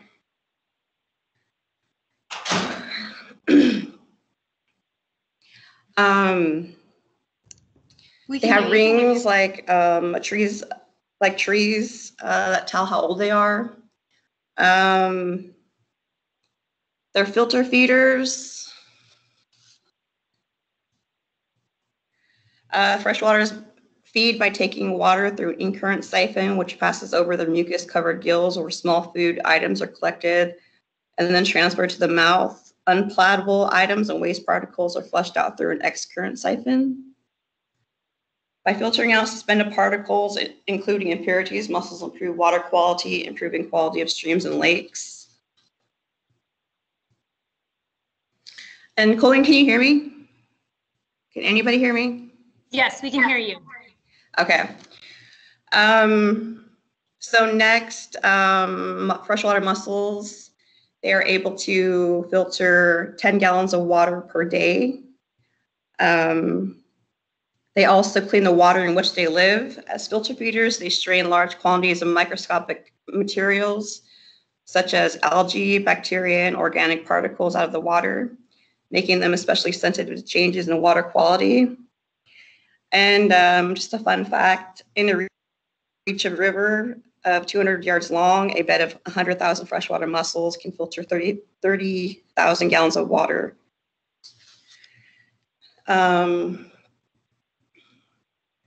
Freshwater mussels have the greatest diversity in North America, with 297 recognized species and subspecies that make up the most endangered family of animals in the United States. 69 species have already been listed by the U.S. Fish and Wildlife as endangered or threatened. Freshwater mussels play an important role in the ecosystem. Mussels are an important food source for many animals, including muskrats, minks, otters, fishes, and some birds. Large piles of clean mussels can be called mittens along riverbanks where muskrats are actively foraging. And they play a cultural and traditional resource in historical and today's resources.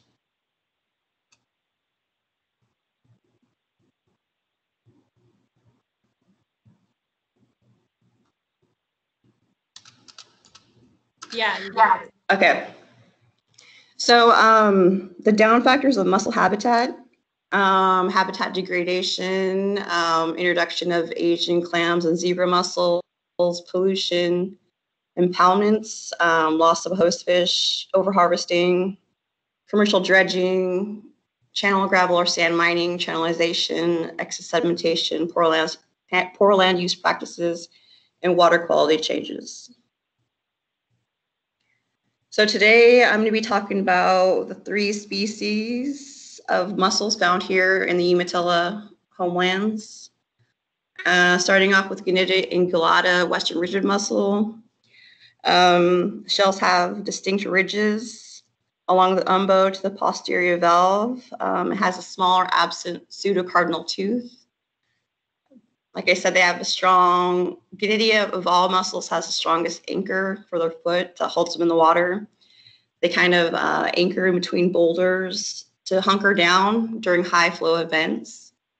They prefer runs and riffles in mid to low gradient streams. Their larvae can be found on fish between June and mid-July, and their host fish utilize sculpin. Next, we have Margaritifera falcata, which is the western pearl shell mussel. And their shells can be thick with lateral and pseudocardinal teeth. So they, out of 3 mussels, they have 1 tooth that holds their shells together. And they are found in faster, cooler water and varying gradient streams. They occur in high to mid and low elevations, and their larvae can be found on fish, on gills between April and late May. And they utilize rainbow trout for their host. Next, we have Anodonta floaters species. Their shells are very thin and smooth, and they don't have no teeth. They are very difficult to identify at a species level, and they prefer the low to mid gradient streams and stable backwaters. So they're able to withstand slower moving streams such as Wild Horse Creek. They prefer that habitat up there. Their larvae can be found on fins between early and late June, July. And they're not as host specific as Ganidia or Margatifera. So theirs ranges from dace, shiners, sculpins, sticklebacks, and some salmon species. So next we're going to move on to the cultural aspects of freshwater mussels. Mussels, they're an important food source historically. Their shells were used for domestic jewels and jewelry.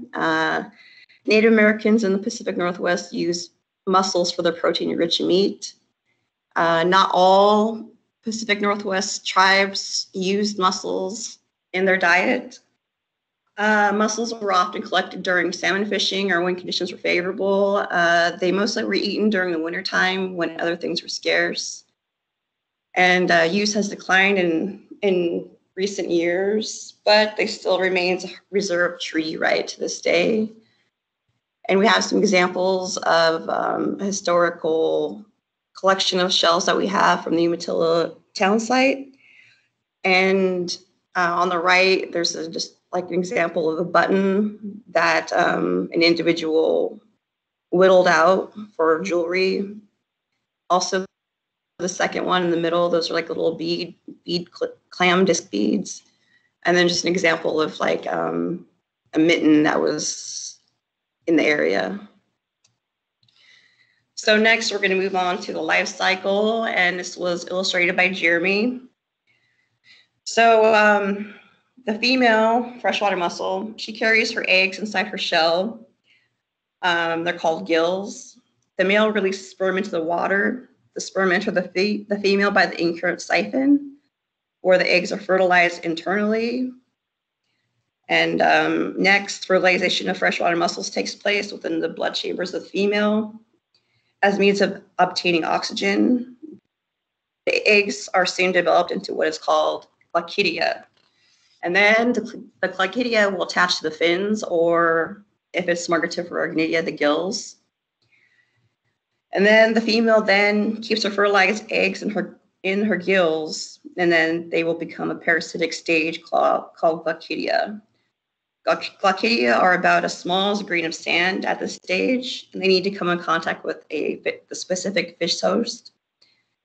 So if they don't become in contact with their host, they awfully slough off the fish and die. Successful attachment usually lasts from 1 to 25 weeks, depending on the host, location, and water temperature. After a few weeks, glaucidia, they undergo cocoon stage, much like a moth, which is called a cyst. And at the last stage, glaucidia metamorphose into a juvenile freshwater mussel and drop off to the substrate. The time required for glaucidia metamorphosis varies with temperature and among mussel species. Next, we're going to get into the propagation lab. It's a collaborative effort between the community college and the tribe. And their primary focus is on mussels and lamprey. And research is an early life rearing requirements and identifying barriers to survivorship in the wild. So the propagation goals are to develop and propagate Margatifera falcata, Ganidia, and Anodonta. And we want to outplant those propagated adults, and so we can enhance the restoration efforts. And more of that will be in our master mussel sublimation plan finalized in 2021. propagated mussels, they determine suitable habitat in the future. So as a result, traditional methods for Western mussel species have not been successful. So we are developing a new rearing system using pulse delivery of food and water that has been successful for Anodonta and Margatifera. The tribe has partnered with USGS in Missouri to develop the technology and use to produce mussels needed for outplanting and restoration work. And for the future, we want to continue testing newly developed propagation methods and long-term rearing to eventually fulfill supplementation plan goals and objectives. So I know Gary he touched on the river vision, so I am just going to, I kind of want to tie in the river vision and like what Eric has done in his beginning phases of the river vision. So the goal is to restore floodplain and increase forest foods for tribal member use. So we have the river vision touchstones, and the aquatic biota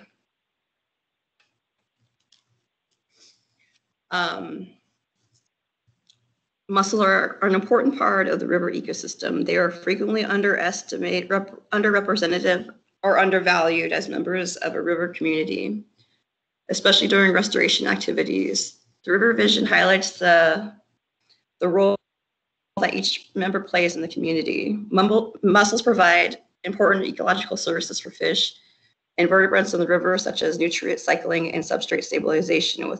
Without them, a river community is lacking certain services and other organisms may be hindered.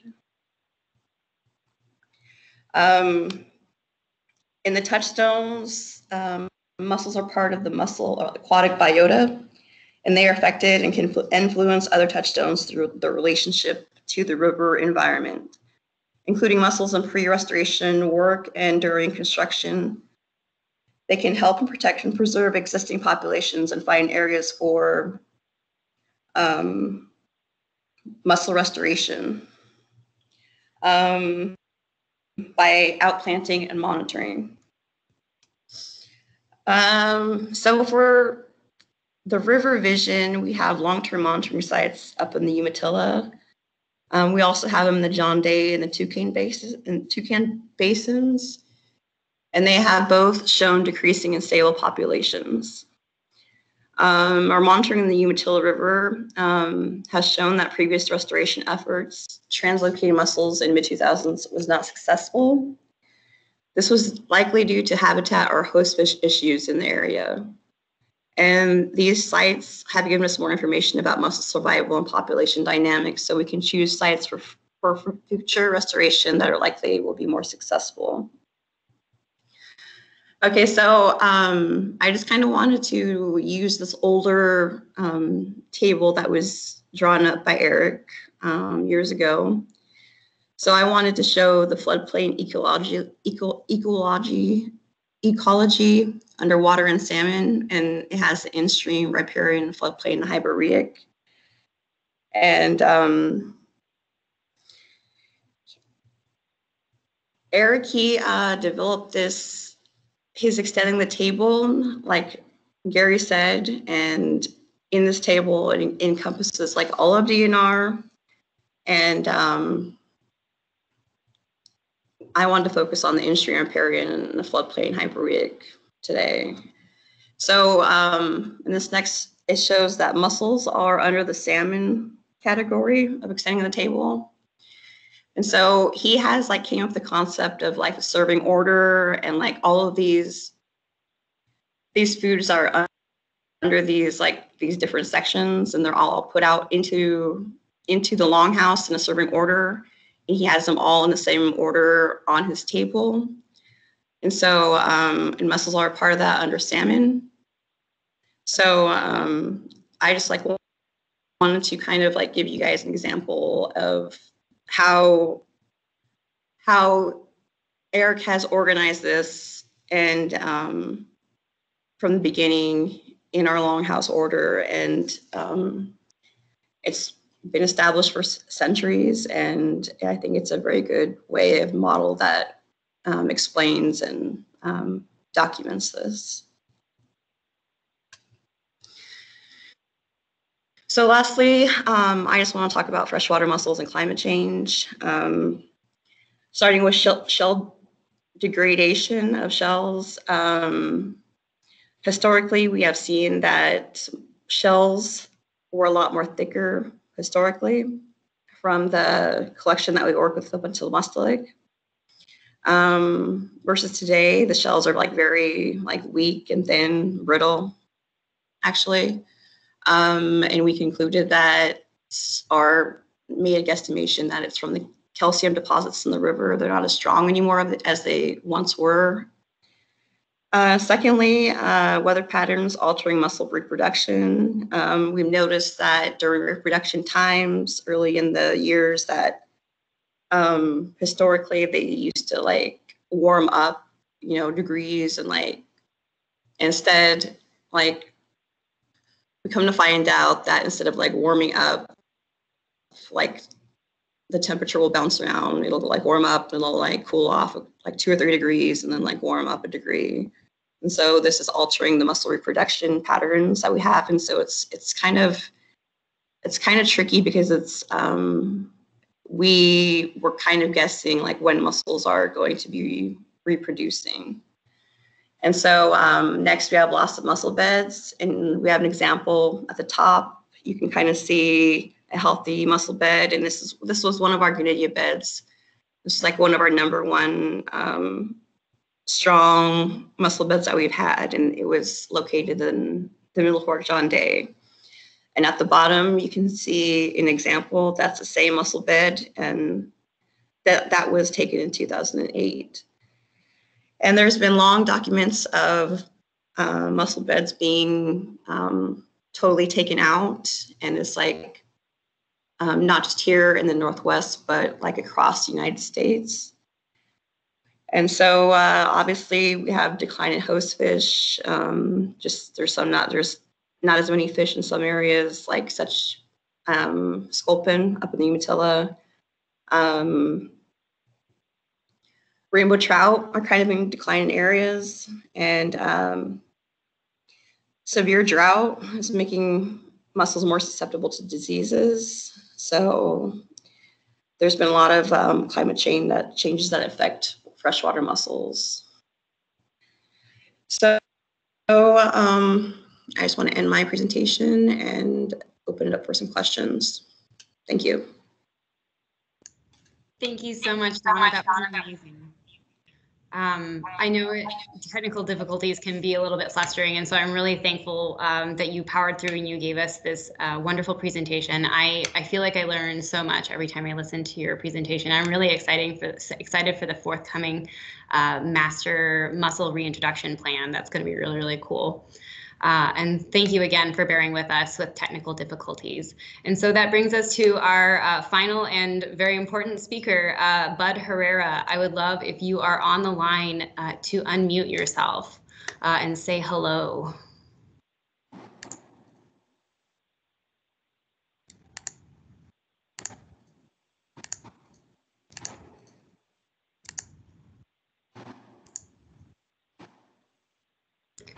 So I'd love for someone to let me know if they're seeing a PowerPoint presentation. Yep. Perfect, thank you. Bud, I want to again check to see that you are available on the line. Otherwise, I might try and give you a call here.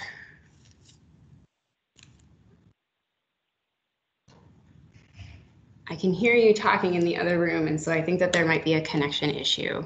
So I'm going to stop sharing my screen, and we're gonna give Bud a call. Thank you again for bearing with us. I'm sure everybody here can sympathize with the technology issues that we are experiencing.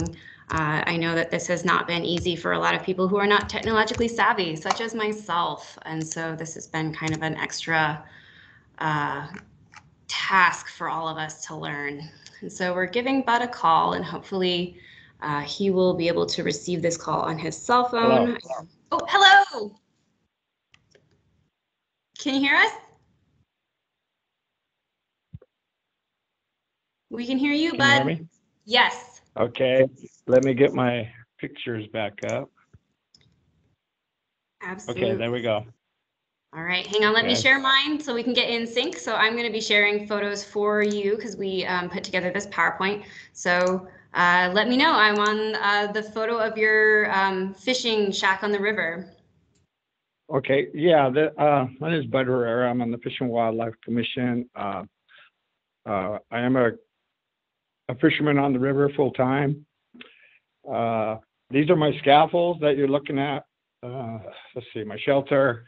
A few other tribes are in there, in between there.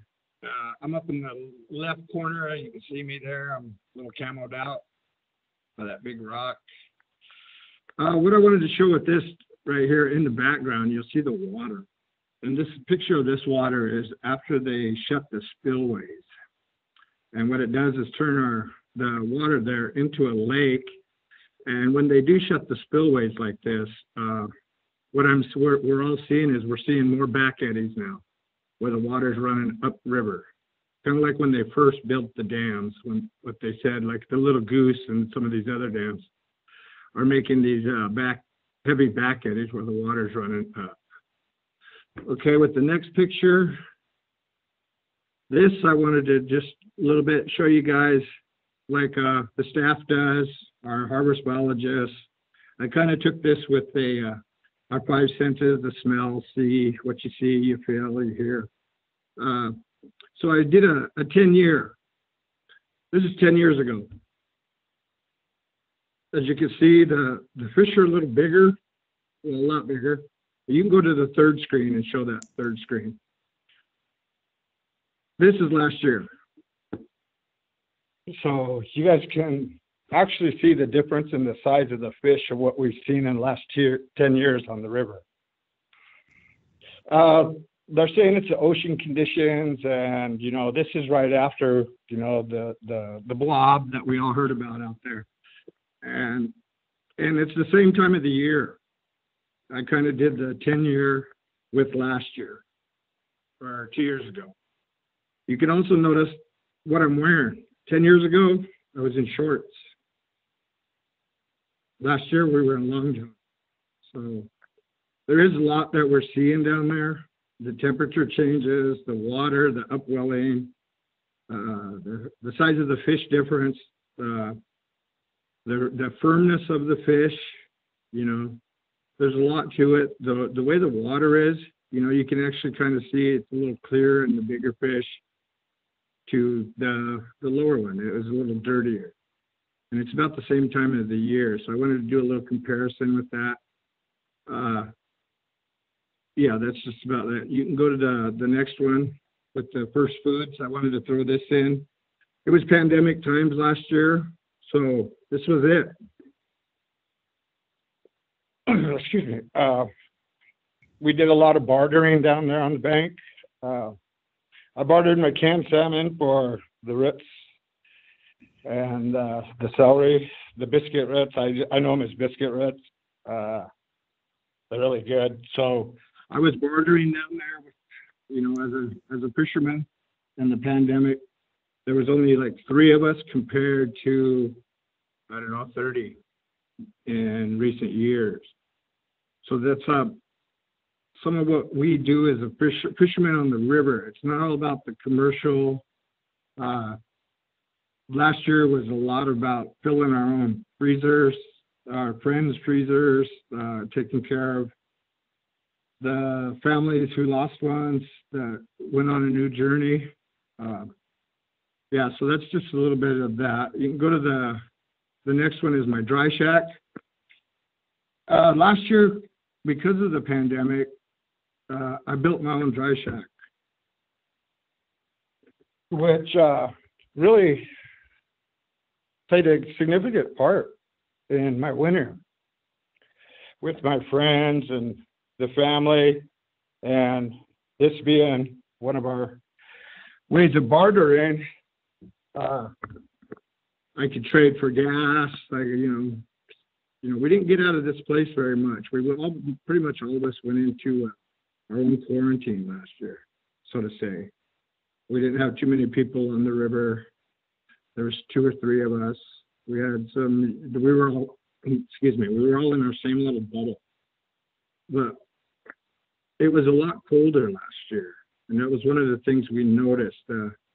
We were bundled up. We were seeing freezing temperatures in into March into April, which was really unusual for us, waking up with frost on your windows and, do we really want to fish? But as fishermen, we have to get in the water. So that was one of the obstacles we did have with the climate. We're seeing that it's staying colder later in the fall, in the spring. And when it does come on, the heat comes on. We've seen a lot more wind. I have a picture later on about some wind. We've seen some waves that were 6 to 8 foot waves. The wind last year, there was like 3 severe windstorms that we had with the climate, and 3 of us, our trailers actually, our doors got ripped off our trailers. The suction of the wind was so bad that it ripped our trailers doors completely right off our hinges. So we did have to move from this area. There was no protection for our trailers. So with that, you can go ahead and go to the kids. We're at Fish where I'm hooking line, and it's right there in Rufus below John Day. This place where we fish is about 3 miles downriver from the dam. We try to get the kids down there. These are some of my friends. It's their first fish. As you can see on the left there's a lot of guys around. So when these kids are getting their first fish, we're really trying to make sure that they land it. So yeah, there's the one on the right. He was my friend's grandson. He got his at, I think he was only 4 or 5 years old. The one on the left, I'm helping this girl. She was 10 years old. She got her first fish. Then we have our own little ceremonies there. There wasn't much traveling, so we just did dinners there for these kids. They had their own little giveaways, just something small. But we were teaching the kids, how to respect their fish. Okay, the other one is I'm trying to show you guys, my hoops. Those are our hoops that we use. That's my biggest hoop. It's a 26-footer. I have a bigger hole. Most of mine aren't that big because our holes, the rocks that we're fishing in, you put a big hoop down there, you're not going to catch fish. They're going to go right in those underneath the hoop, There you can actually see the webbing. I got I think it's a 7.5. We were running bigger webbing, 7.5 to 8 on our scaffolds there. And why we do that is in our webbing is because of the steelhead. This is a fall time here. We have the bee run running, so we're trying to, if they can get in there, they'll steelhead, can usually get through the big 8-inch. So we do that. And at the bottom from my left hand, since I told you about the eddies, we're having you see that little black line there? That is I've got about 10 railroad spikes taped on there. So it holds it down. So the water it's moving this time of the year when they shut those spillways down. Let's see, you can probably go to the other one. I'm just going through these fast and then I'll circle back on some of them. This is the geese that we're seeing, and there's our swallows. That's usually an indicator, those swallows on the right, for us fishermen that the springers are here. But like I said, lately, this picture I think was in late April. We're usually seeing them, 10 years ago. I'll go back 10 years. We're seeing them in March. 10 years ago, I was catching fish in March. Usually on my calendar was daylight savings time is usually when a lot of us would get down there and look into it for our ceremonial fish. because they were big and they're really nice fish. So a lot of us would we would get down there a little earlier and fish and start doing for our ceremonials and start getting some fish dried. Usually what I do for the first week or two is try and get fish to people that usually don't get it, or they have their ceremonials or naming. It's just been something that I've been doing, and I enjoy doing it. Let's see. The next one is the big waves. When I talked about those winds, this was probably a 6. By the time it hit the bank, this turned into about a 6 to 7 foot wave. First time in the last 12 years that I've been down there that we've seen anything like this. This was probably the day that most of us lost a lot of stuff. You know, the wind was howling through there so hard. Yeah, it upwelled everything. It took out the bank that we fish on. We lost about 3 feet of the bank last year because of the winds and these big waves. It was, we couldn't fish. We did not fish. Some of us went up to the scaffolds, but the waves were so big up there that, you know, it was unsafe to be on our scaffolds. Yeah, the runoff really helped. You could see the brown water up there, and that's about 20 feet where it's at. So it was up well in about 20 feet out. Okay, you can go to the next one with the. Okay, on these, I'm looking, you could see the water disappeared on it. This was like, you know, a few years back. I think it was 2015. That's why I kind of did this. We woke up one morning and that's what we saw. Where on the left, where I'm looking back, I'm probably 75 yards out, at least 50 to 70 yards out, looking back. On the right is where we came back out, and within 3 hours, the water was coming back up. So it was kind of different. It was one of the first times we'd seen that. We're seeing it every once in a while, but nothing to this extreme, because, you know, that you actually can see what's in the water. There was, you know, there was garbage all along in this mud.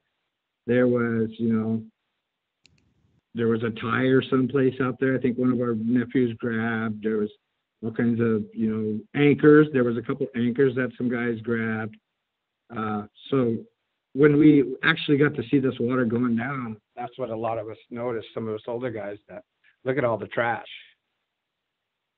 So we know that's going on while we're fishing, when the water is running.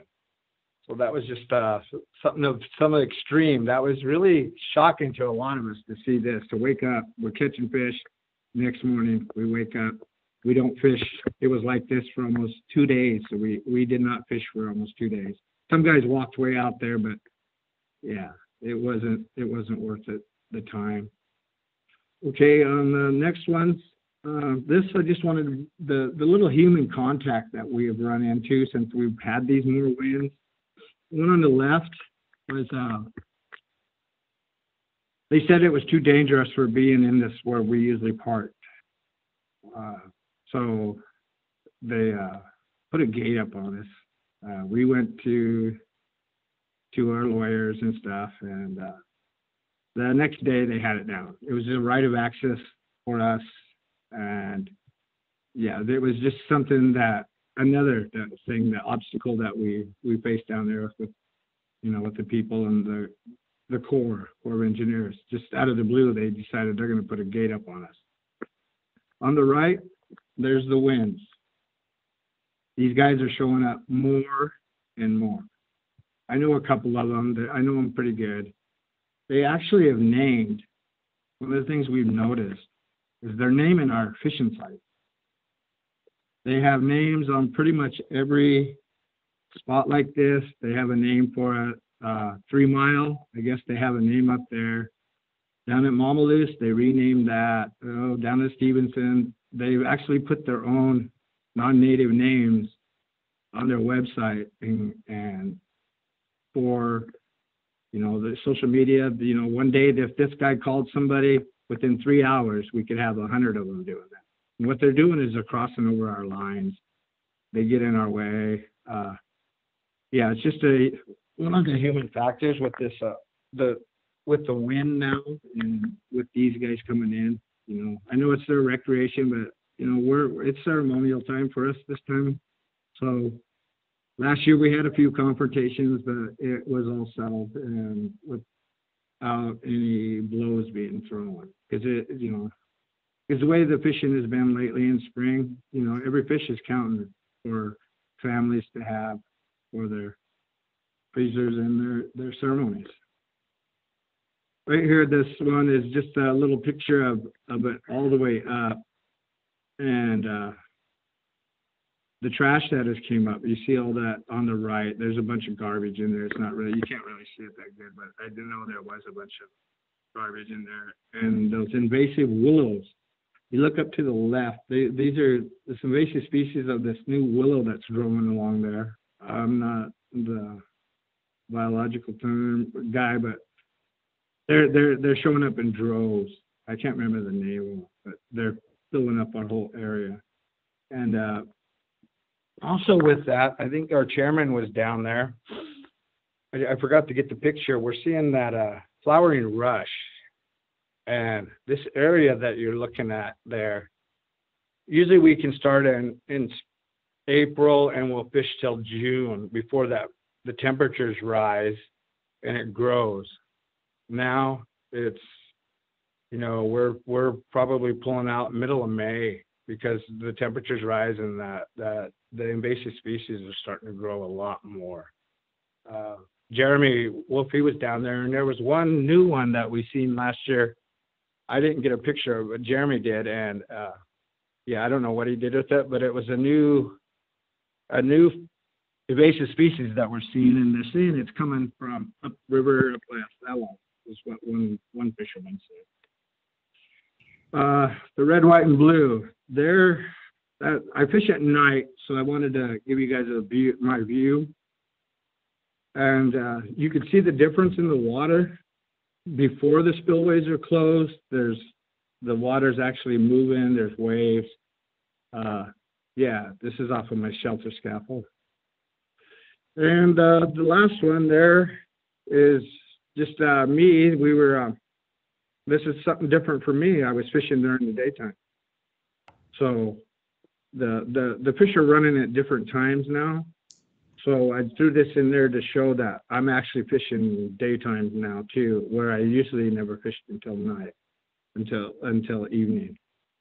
But I want to drop back onto the 2015, you know, the horrific sights we've seen down there with this, the water being, the water where I showed you where all the mud was and stuff. We don't talk about this too much, but that was a record year for us on the blueback. And one of the things we did see, a lot of us seen, was the temperatures of the water. I think Gary might have the right temperatures at 72, I think it got up to, even maybe hotter than that. What we seen was when we were pulling our fish out, the fish were coming up with no skin on them.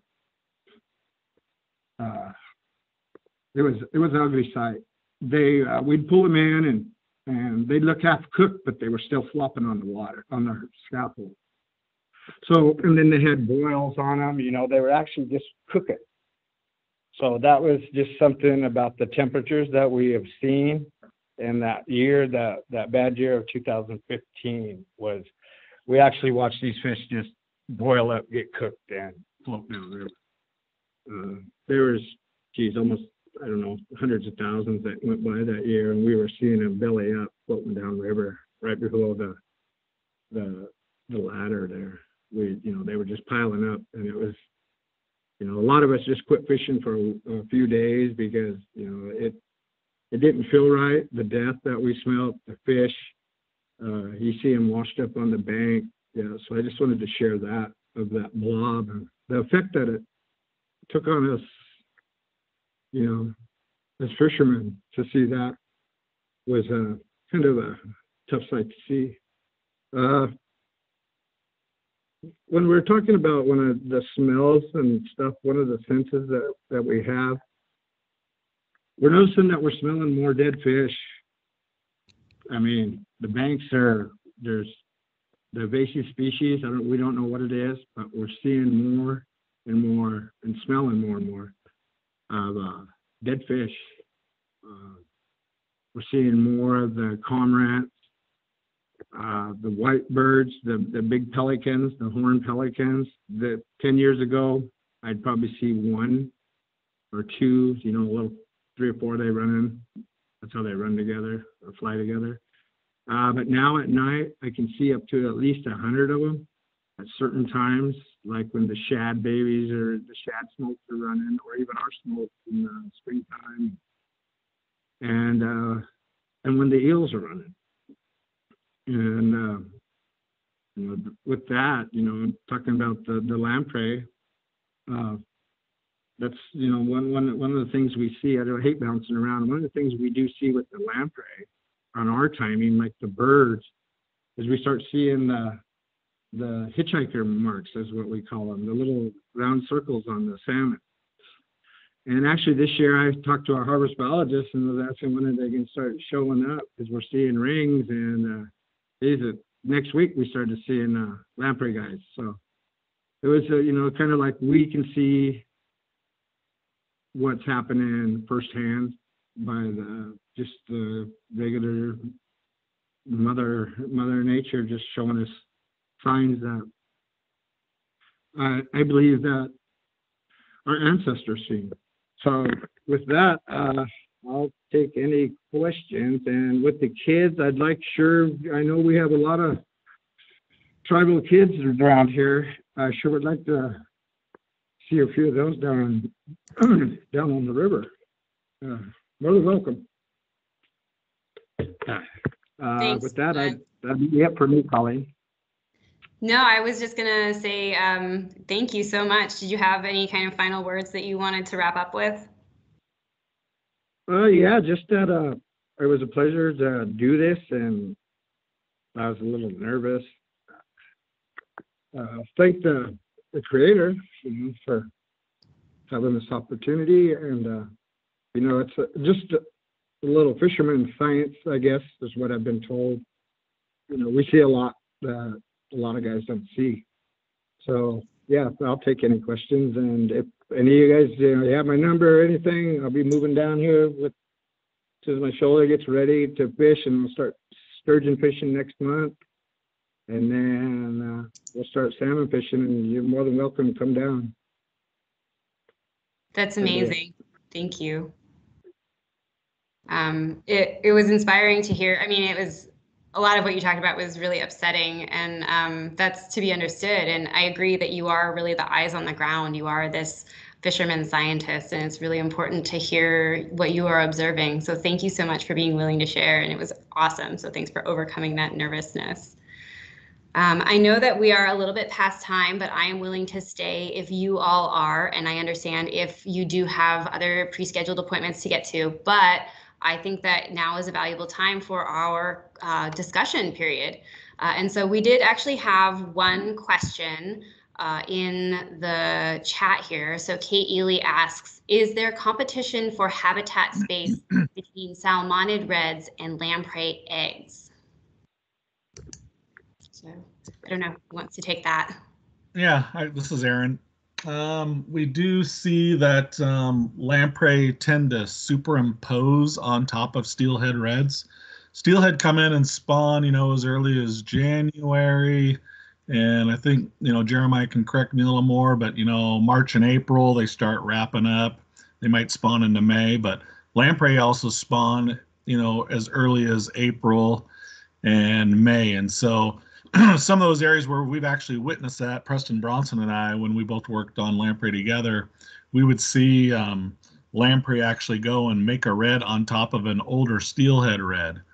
And that may have been just because those gravels were already moved, and so they're easier to dislodge.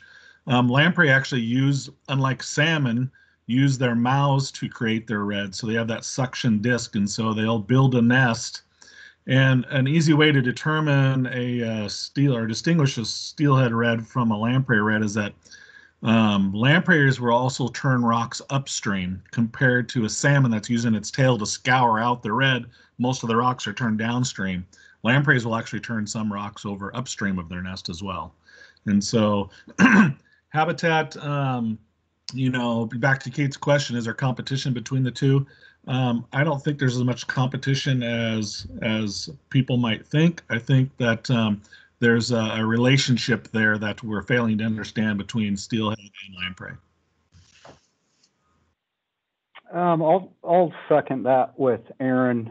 We actually enumerate a lot of the lamprey reds during spawning ground surveys for steelhead reds, but we really don't see any direct competition. The selection of the red sites is somewhat different for those species. Aaron's obviously witnessed it where they've been in reds, but I don't think that's a common occurrence from what we're seeing out there in the field. Great, those are excellent answers. Here in the chat, you're getting a lot of congratulations and applause for your excellent presentations. A lot of wonderful thank yous for all of your presentations, expertise, and experience. And so I wanted to give everyone the opportunity. If you want, we can now turn our videos on, and now is an opportunity for us to chat a little bit more. If you have been down on the river and you're observing things, we would love to hear you share. And so you're welcome to unmute yourself. Again, if you unmute yourself, I will call on you. And I might call on Wenix a little bit. But I first wanted to ask if the speakers had anything that they wanted to kind of share, again, knowing, having seen all of these presentations. I think if it's all right, I'll jump in there real quick. One thing I think I forgot to note with my presentation is that although I was focused on the Umatilla Basin, these same conditions are what we're predicted to see throughout the mid-Columbia. So everything that I talked about for the Umatilla Basin, we're likely to see out there throughout the mid-Columbia. And I did have an example of when I said thermal barriers that I didn't really elaborate on, but a really good example of that, if everybody remembers the big sockeye die-off like Bud was talking about, there was a thermal barrier in the rivers that are tributaries into the Columbia, and they were just too warm. So the sockeye just sat there. They didn't want to go into their home rivers. They just sat there and spread diseases and got sick and died. And we lost a huge proportion of those fish. And then we also lost those long-lived sturgeon from all the salmon poisoning. So that's what I meant by thermal barriers. Thank you. That's a great clarification. So Les Naylor, you wrote something in the chat, and I would love it if you would open your mic and explain a little bit more. I know you have expertise in this area.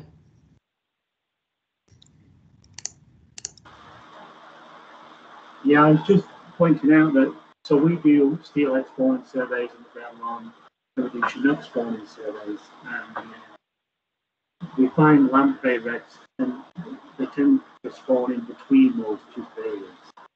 So when we're doing our pre-spawn mortality surveys for Chinook, we're finding the lamprey reds.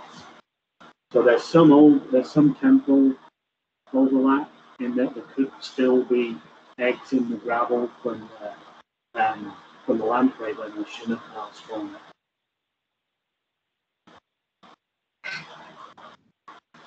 Thank you. That was really good clarification. Yep. Does anyone else want to share anything? I know we have so many knowledgeable people on the line. I know we have people from the Fish and Wildlife Commission. I might call on Laura Gephardt even to see if she has something that she might want to say from a CRIP perspective. Oh, all right. Thanks a lot. No, I just wanted to say these are great presentations, and I definitely learned a lot today, and I just hope, we can collaborate more in the future with any way that CRIPFIT expertise can help with Umatilla, and Umatilla can definitely help with CRIPFIT, but we know there's a lot of work to do. So just thanks again for everything. Thank you for being here. I'm going to give some space a little bit more. Thank you for dropping that link in the chat to CRITFIC, which is the Columbia River Intertribal Fish Commission. Really, they do a lot of really intertribal collaboration around fish issues. And so thank you for being here. And does anyone else have anything that they want to share?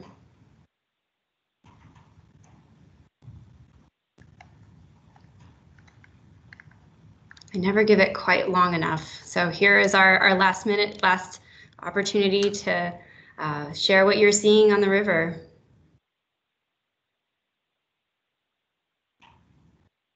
Hi, Colleen, this is Lennox. I just want to say that I really appreciate the presentations. They're really great. I really liked what Bud showed and what he had to say.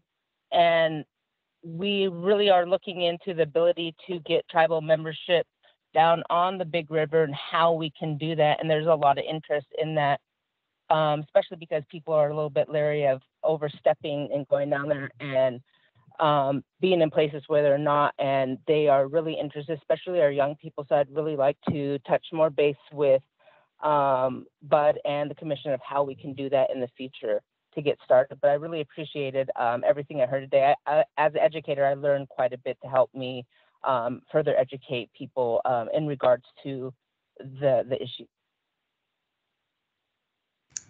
And thank you for everything that you do. I mean, you do so much to further education for the tribal community, but then also for non-tribal people who might be interested in seeking better ways of doing things. So Aaron, you were unmuted, and go ahead, Aaron.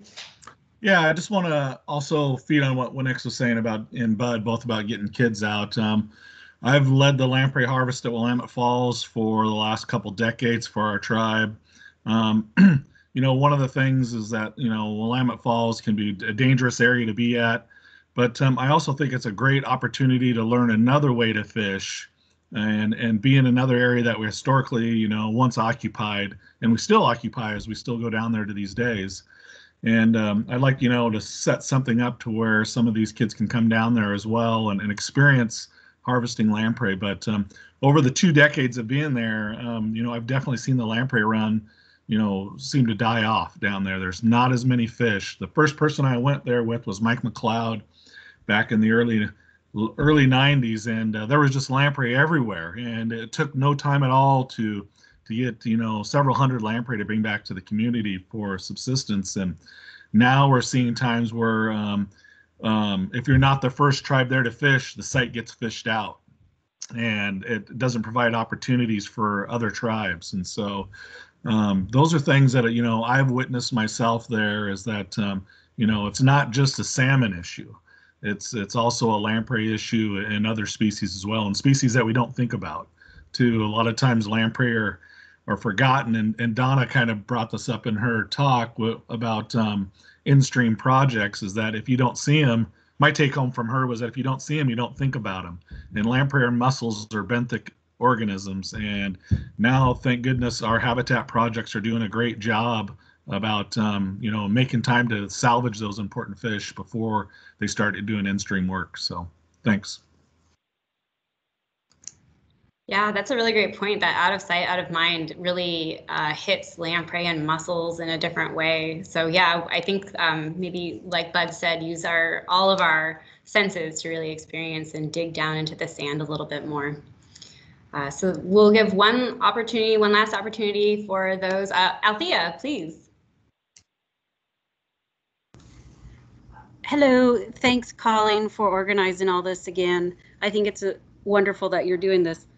I also wanted to add, just having Jeremy be a fisheries tech and go up the ladder like that, it's really amazing, the humility I'm hearing with the techs and the bios, because there is so much risk involved in their technical work.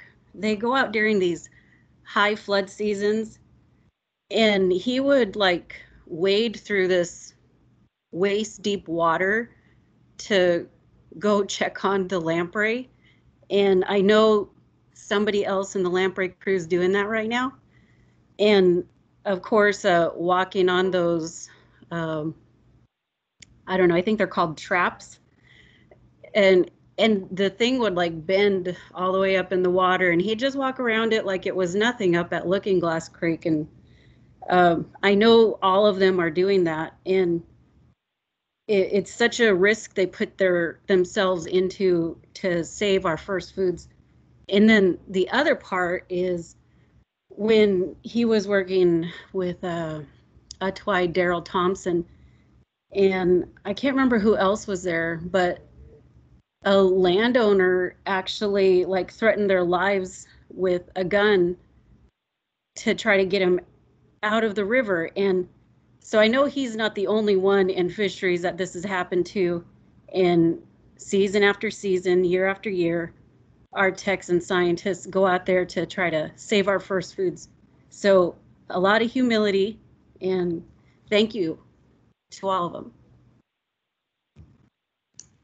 Thank you, Althea. That is an excellent thing to remember, is that this work is not without risk, and the people that do it because they have a love and a passion and a drive to protect these foods. I think, Jeremiah, it was great when I was talking to you early on, you said that this is the job that you've always wanted, that you're living the life that you've always wanted, and that was really inspiring to me. And I think that others in your colleagues might feel the same way. And so I just wanted to open it up again one last time for anybody that wants to share anything. Otherwise, we're going to move to wrap up. Can you hear me? Yes, please go ahead. Yeah, I'd just like to thank everybody. And yeah, Renix, yeah, we can maybe we can get our emails going and start getting this started, because spring's just right around the corner here. 2 months we'll be fishing. And yeah, and Aaron, I still always say, don't forget about the lamprey. All right, thank you. Appreciate that, bud. Thank you, everybody. And I think that that's a really good place to end off, unless somebody like shouts that they want to speak. And I just wanted to thank you all again for your amazing expertise and your experience that you brought here today, and for being here. Thank you to presenters. Thank you for sharing all of your knowledge. Donna, I see that you're off mute. Would you like to say something? Oh, I just wanted to say thank you to you, Colleen, for putting this all together and giving me the opportunity to speak today. So thank you. It ain't nothing. I'm just really excited to, again, learn from all of you guys. Like, I learn something new every time I listen to you talk, and you're all very inspiring. Thank you again. I want to just put in a plug again for, we have another webinar in 2 weeks. So on Friday, January 22nd, we will be talking about climate and big game.